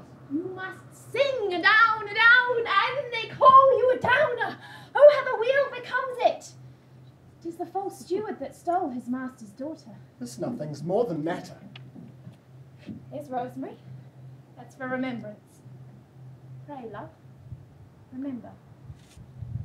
There's pansies. That's for thoughts. Document and madness, thoughts and remembrance. There's fennel for you, and columbines. There's rue for you, and here's some for me. We may call it herb grace for Sundays. You must wear your rue with a difference. There's a daisy. I would give you some violets, but they withered all when my father died. They say he made a good end. For bonny sweet Robin is all my joy. Thought and affliction. Passion, hell itself, and she turns to favour and to prettiness. And will he not come again? And will he not come again? No, he is dead. Go to thy deathbed, he never will come again. His beard was white as snow, all flaxen was his poll. He is gone, and we cast away moan, God have mercy on his soul! And of all Christian souls, I pray God.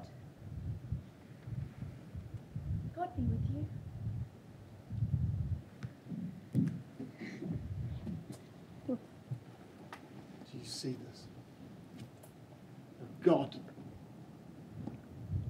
Laertes, I must commune with your grief, or you deny me right. Go but apart. Make choice of whom your wisest friends you will, and they shall hear and judge twixt you and me. If by direct or collateral hand they find us touched, we will our kingdom give, our crown, our life, all that we can ours, to you in satisfaction. But if not, be you content to lend your patience to us, and we shall jointly labour with your soul to give it due content. Let it be so. His means of death, his obscure funeral, no trophy sword nor hatchment are his bones, no noble right, nor formal ostentation. It is a cry to be heard, as 'twere from heaven to earth, that I must call it in question. So you shall. Where the offence is, let the great axe fall. How now? What news? Letters, my lord. From Hamlet. Laertes, you shall hear them. Leave us.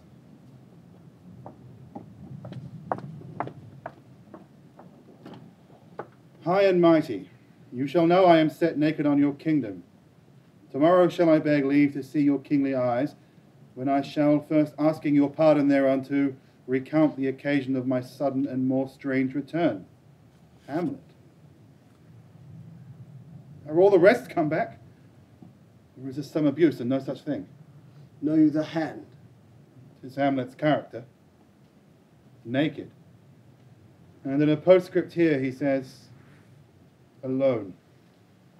Can you advise me? I am lost in it, my lord.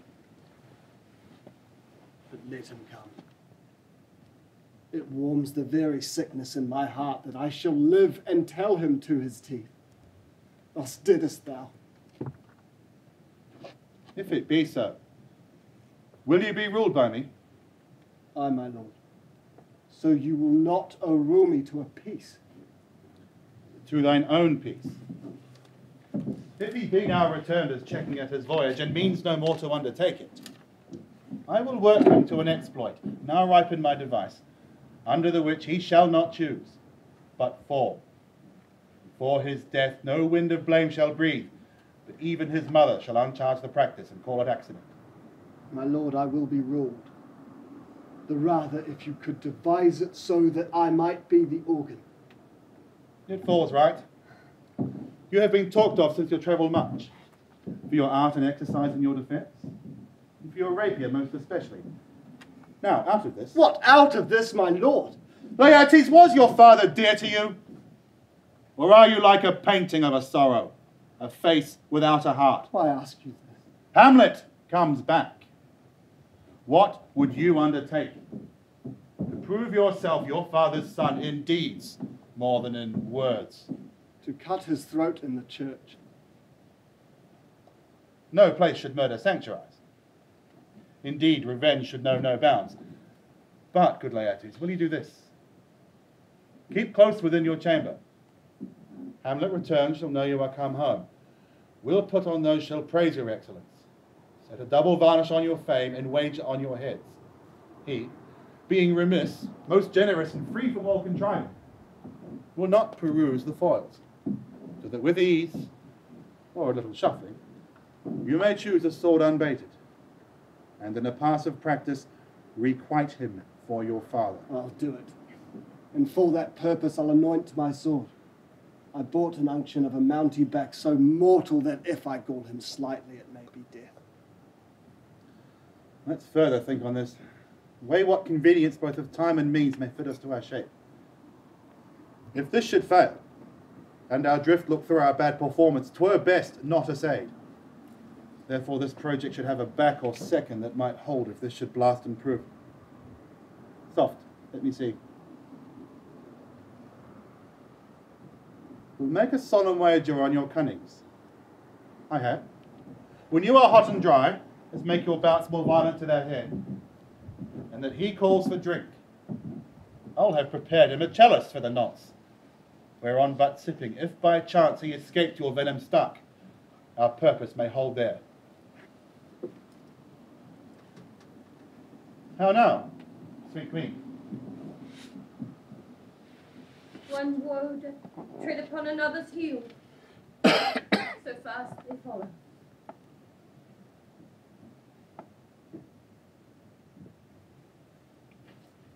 Your sister is drowned, Laertes. Drowned. Right. Where? Where as a willow grows, aslant a brook. It shows its hoar leaves in the glassy stream. There with fantastic garlands she did come. There, on the pendant bough, her coronet leads clambering to hang. An envious liver broke. And down her weedy trophies and herself fell in the weeping brook. Her clothes spread wide, mermaid-like. A while they bore her up, which time she chanted snatches of old tunes as one incapable of her own distress. And that her garments, heavy with their drink, did pull the poor wretch from her melodious lay to muddy death. She is drowned then. Drowned. Drowned. Too much of water hast thou pour, Ophelia. Therefore I forbid my tears. Adieu. I have a speech of fire, feigning blaze.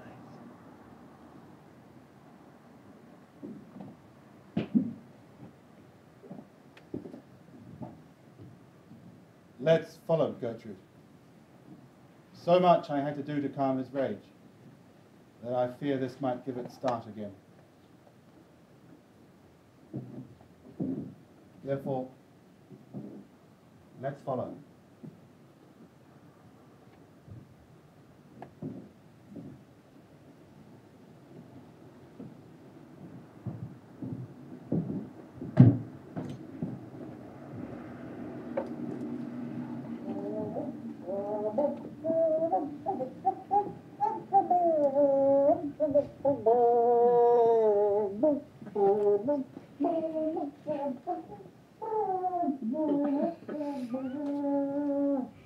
In youth, when I did love, oh, I thought it was very meet to contract all the time, for I might be home. Oh, we thought there was nothing meet. Hath this fellow no feeling of his business, that he sings at grave digging? Custom hath made it in him a property of easiness. 'Tis e'en so. The hand of lesser employment hath the daintier sense. But each with his stealing touch hath the Lord made in his clutch, and hath shepherded me until thy land, as if I had never been such. That skull had a tongue in it, and could sing once. How the knave jowls it to the ground, as if it were Cain's jawbone that did the first murder, or that of a courtier that could say, "Good morrow, sweet lord. How dost thou, good lord?" A pickaxe and a spade, oh, for a shrouding sheet, a pit of clay for to be made for such a guest as meet. There's another. Why, may not this be the skull of a lawyer? Where be his quiddities now? His quillets? His cases? His tenures and his tricks? Why does he suffer this rude knave now to knock him about the sconce with a dirty shovel, and not inform him of the action of his battery?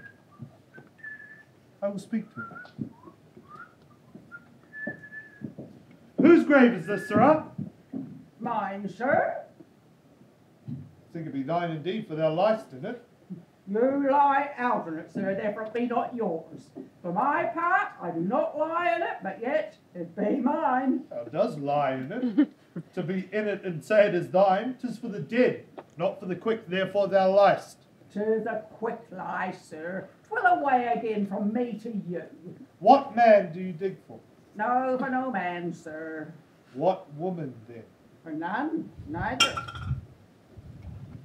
Who's to be buried in't? For one that was a woman, sir, but rest her soul, she's dead. How absolute the knave is. We must speak by the card, or equivocation will upon us. By the Lord, Horatio, I have noted these 3 years how the age has grown so picked. The toe of the peasant comes so near the heel of the courtier, he gaffs his kite. How long hast thou been a gravedigger? Of all the days in the year I came to it, that day our last King Hamlet overcame Fortinbras. How long since? Cannot you tell that? Oh, every fool can tell that.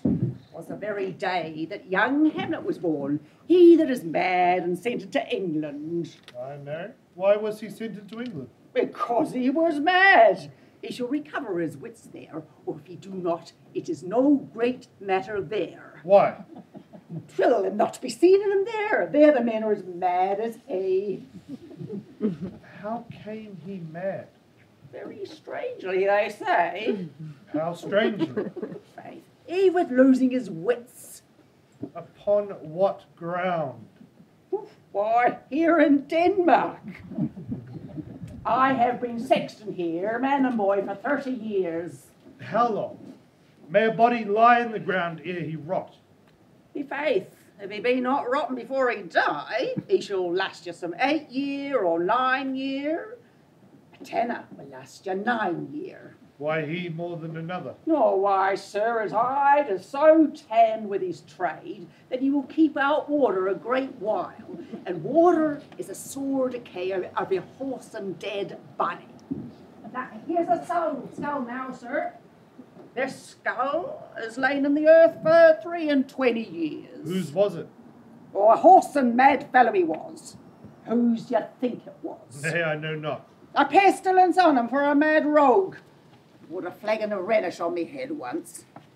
This same skull, sir, is Yorick's skull, the king's jester. This? Ain't that? Let me see. Alas, poor Yorick. I knew him, Horatio. A man of infinite jest, a most excellent fancy. He hath borne me on his back 1,000 times. Here hung those lips that I have kissed I know not how oft. Where be your gibes now? Your gambols, your songs, your flashes of merriment that were wont to set a table on raw? None now to mock your own grinning? Like chapfallen. Get thee to my lady's chamber. Tell her, let her paint an inch thick. To this favour she must come, make her laugh at that.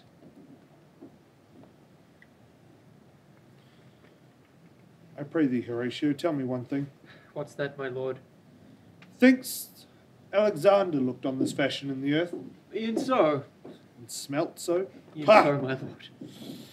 To what base uses we may return, Horatio? Might not imagination trace the noble dust of Alexander till he find it stopping a bunghole? Twere to consider too curiously to consider so, my lord.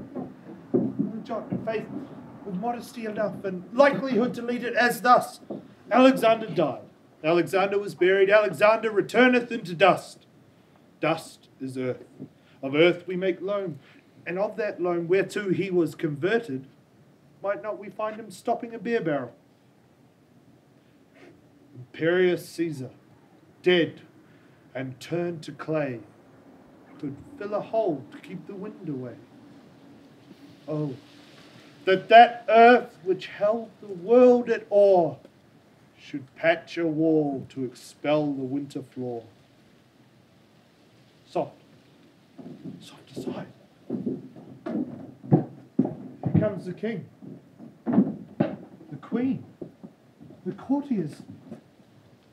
Who is this they follow, and with such maimed rites? This doth betoken the course they follow did with desperate hand fordo its own life. 'Twas of some estate. Couch we a while and mark. Sweets. For the sweet.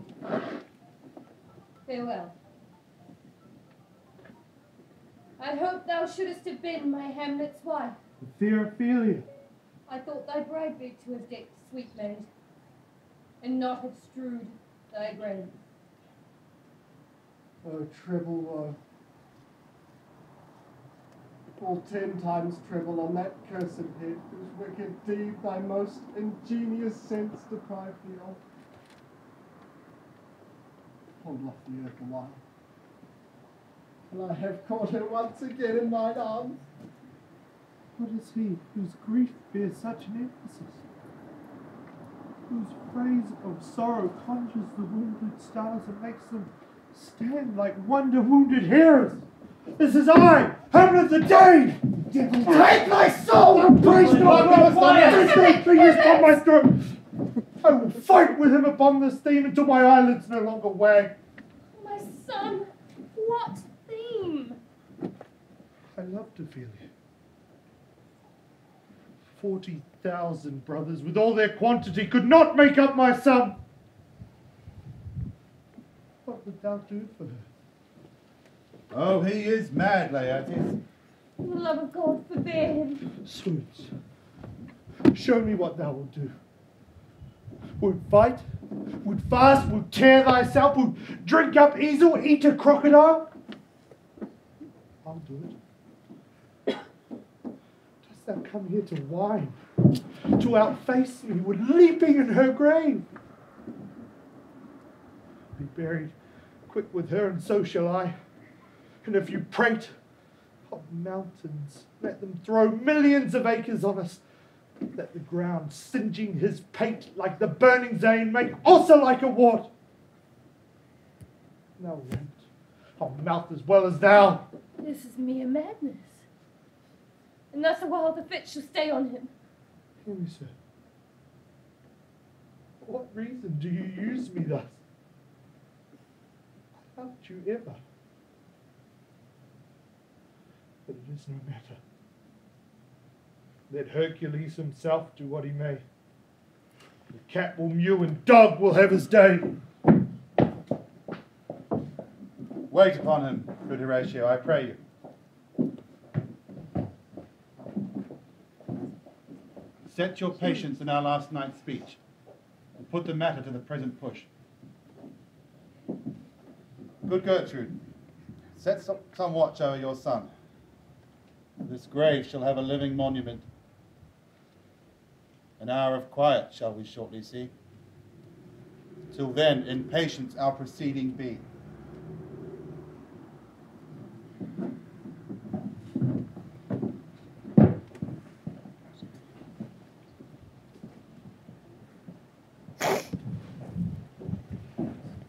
So much for that, sir.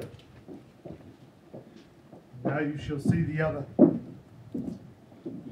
Remember you all the circumstance? Remember it, my lord. There's a divinity that shapes our ends. Rough hew them how we will. That is most certain. Dost it not? Methinks thee stand me now upon.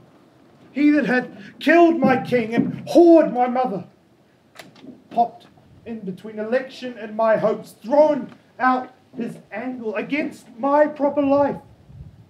With such cozenage, it's not perfect conscience to quit him with this arm, and it's not to be damned to let this canker of nature come and further evil. I am very sorry, Horatio, that to Laertes I forgot myself.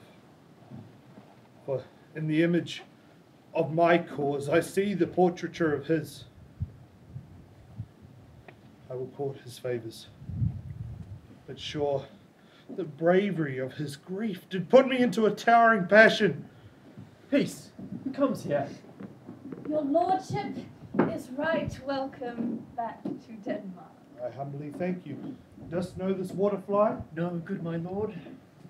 Sweet lord, if your lordship were at leisure, I should impart a thing to you from his majesty. I humbly receive it with all diligence of spirit. His majesty bade me signify to you that he hath laid a great wager on your head. Sir, this is the matter. Here is newly come to court Laertes. Believe me, an absolute gentleman. Indeed, to speak feelingly of him, he is the card or calendar of gentry.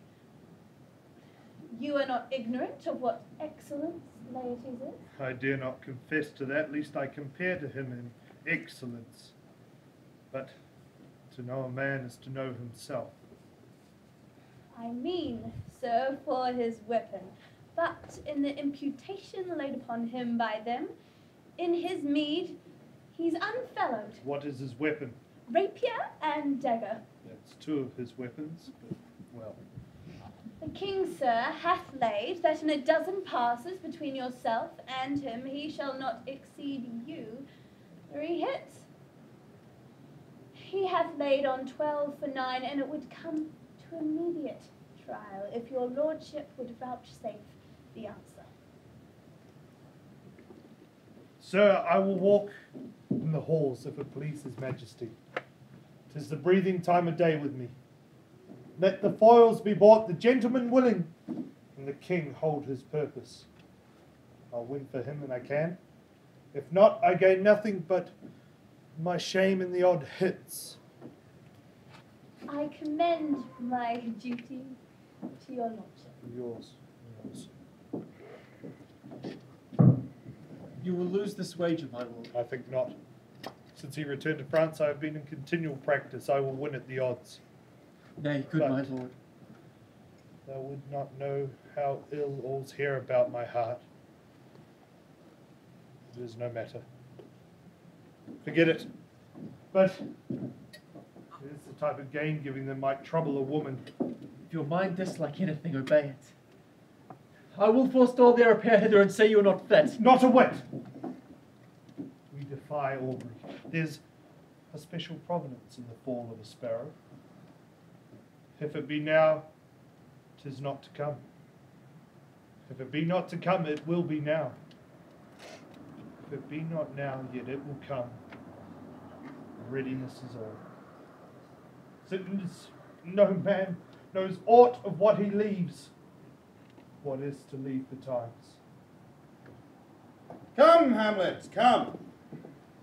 And take this hand from me.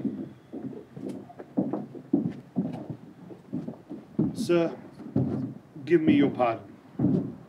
I have wronged you, but as you are a gentleman, pardon it. Was it Hamlet that wronged Laertes? Never Hamlet. Who does it? 'Twas his madness. If it be so, Hamlet is of the faction that is wronged. His madness is poor Hamlet's enemy. I am satisfied in nature, whose motive in this case should stir me most to my revenge. But in my terms of honour I stand aloof, and will no reconcilement till by some elder masters of known honour I have a voice and precedent of peace to keep my name ungored. But till that time, I do receive your offered love, like love, and do not wrong it. I embrace it freely, and will gladly this brother's wager play. Give us the foils. Come on. Come. One for me. I'll be your foil, Laertes. For in my ignorance, your skill shall like a star in the darkest night strike fiery off indeed. You mock me, sir. No, by this hand. Young Osric, give him the foils. Cousin Hamlet, you know the wager? Aye, my lord.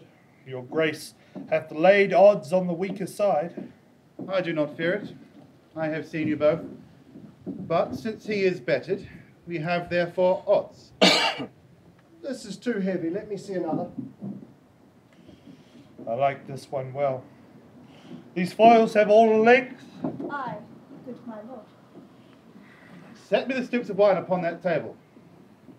If Hamlet give the first or second hit, or quit in answer of the third exchange, let all the battlements their ordnance fire. The king shall drink to Hamlet's better breath, and in the cup an union shall he throw, richer than that which 4 kings in Denmark's crown have worn. Now give me the cup.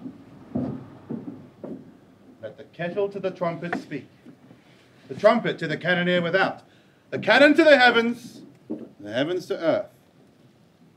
Now the king dunks to Hamlet. Come, begin, and you, the judges, keep a wary eye. Come, sir. Come, my lord.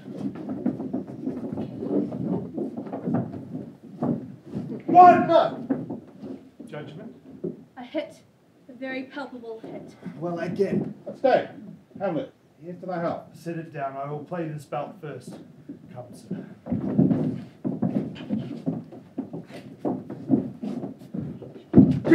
Another hit! What say you? A touch, I do confess. Our son shall win. He's fat and scant of breath. Here, Hamlet. Take my neck and rub thy brows.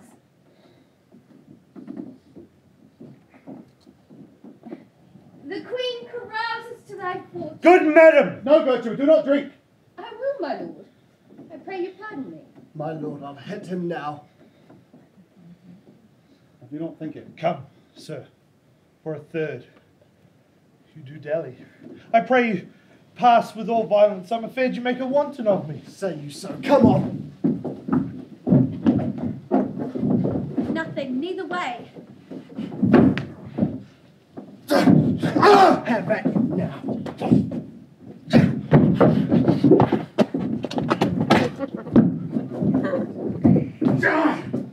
Part them, they are incensed. Hey, come again! Look, to the queen their ho! They bleed on both sides. How is it, my lord? How is Laertes? Shook as a woodcock to my own spring, justly killed with my own treachery. How does the queen? She swoons to see them bleed. No, no. The drink. The drink. Oh, my dear Hamlet. The drink. The drink. And poison. Villain! Let the doors be locked! Treachery! Seek it out! It is here, Hamlet. Hamlet, thou art slain. In thee there is not half an hour of life. The mortal instrument is in thy hand, unbaited and envenomed. The foul practice hath turned itself on me. Lo, here I lie, never to rise again. Thy mother's poison. Can no more. The king. The king's to blame. The point.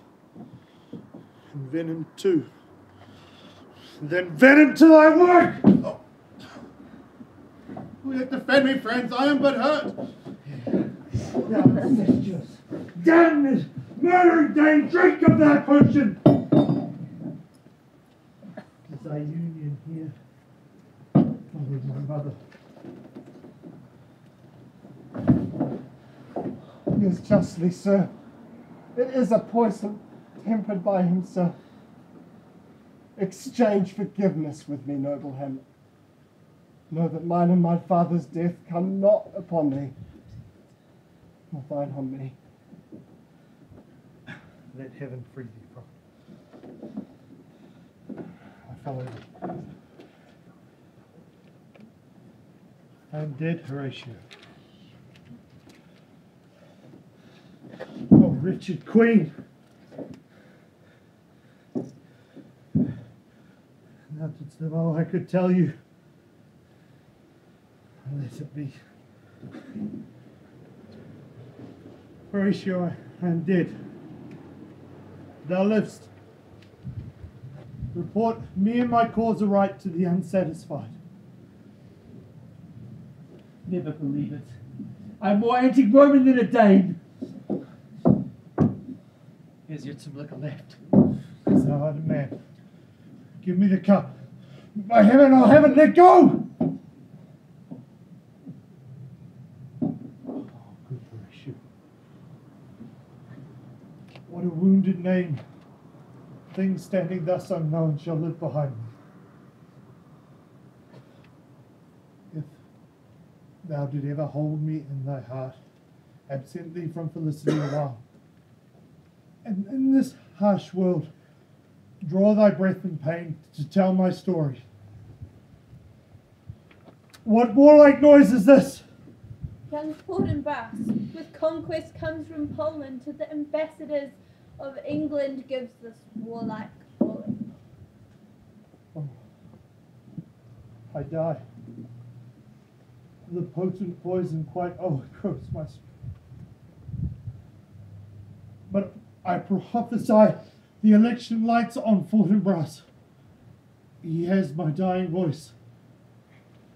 So tell him, with all the occurrence more or less that have solicited, the rest is silence. And her cracks, a noble heart. Good night, sweet prince. And flights of angels sing thee to thy rest. Why does the drum come hither?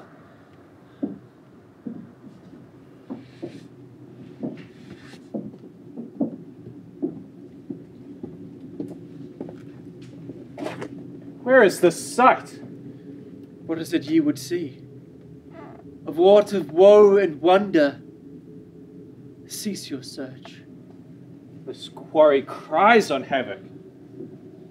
Proud death, what feast is to warden thine eternal cell? Thou so many princes at a shot so blithely hast struck. How these things came about. So shall you hear of carnal, bloody, and unnatural acts, of accidental judgments, casual slaughters, of deaths put on by cunning and forced cause, and in this upshot, purposes mistook fallen on the inventor's reeds. All this can I truly deliver. Let us haste hear of it, and bring the noblest to the audience. For me, with sorrow I embrace my fortune. I have some rights of memory to this kingdom, which now to claim my vantage doth invite me. Of that I shall have also cause to speak.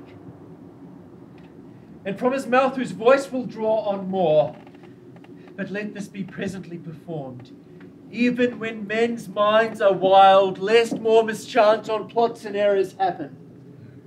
Dear Hamlet, like a soldier to the stage, take up the bodies. Such a sight as this becomes the field, but here shows much amiss. Go!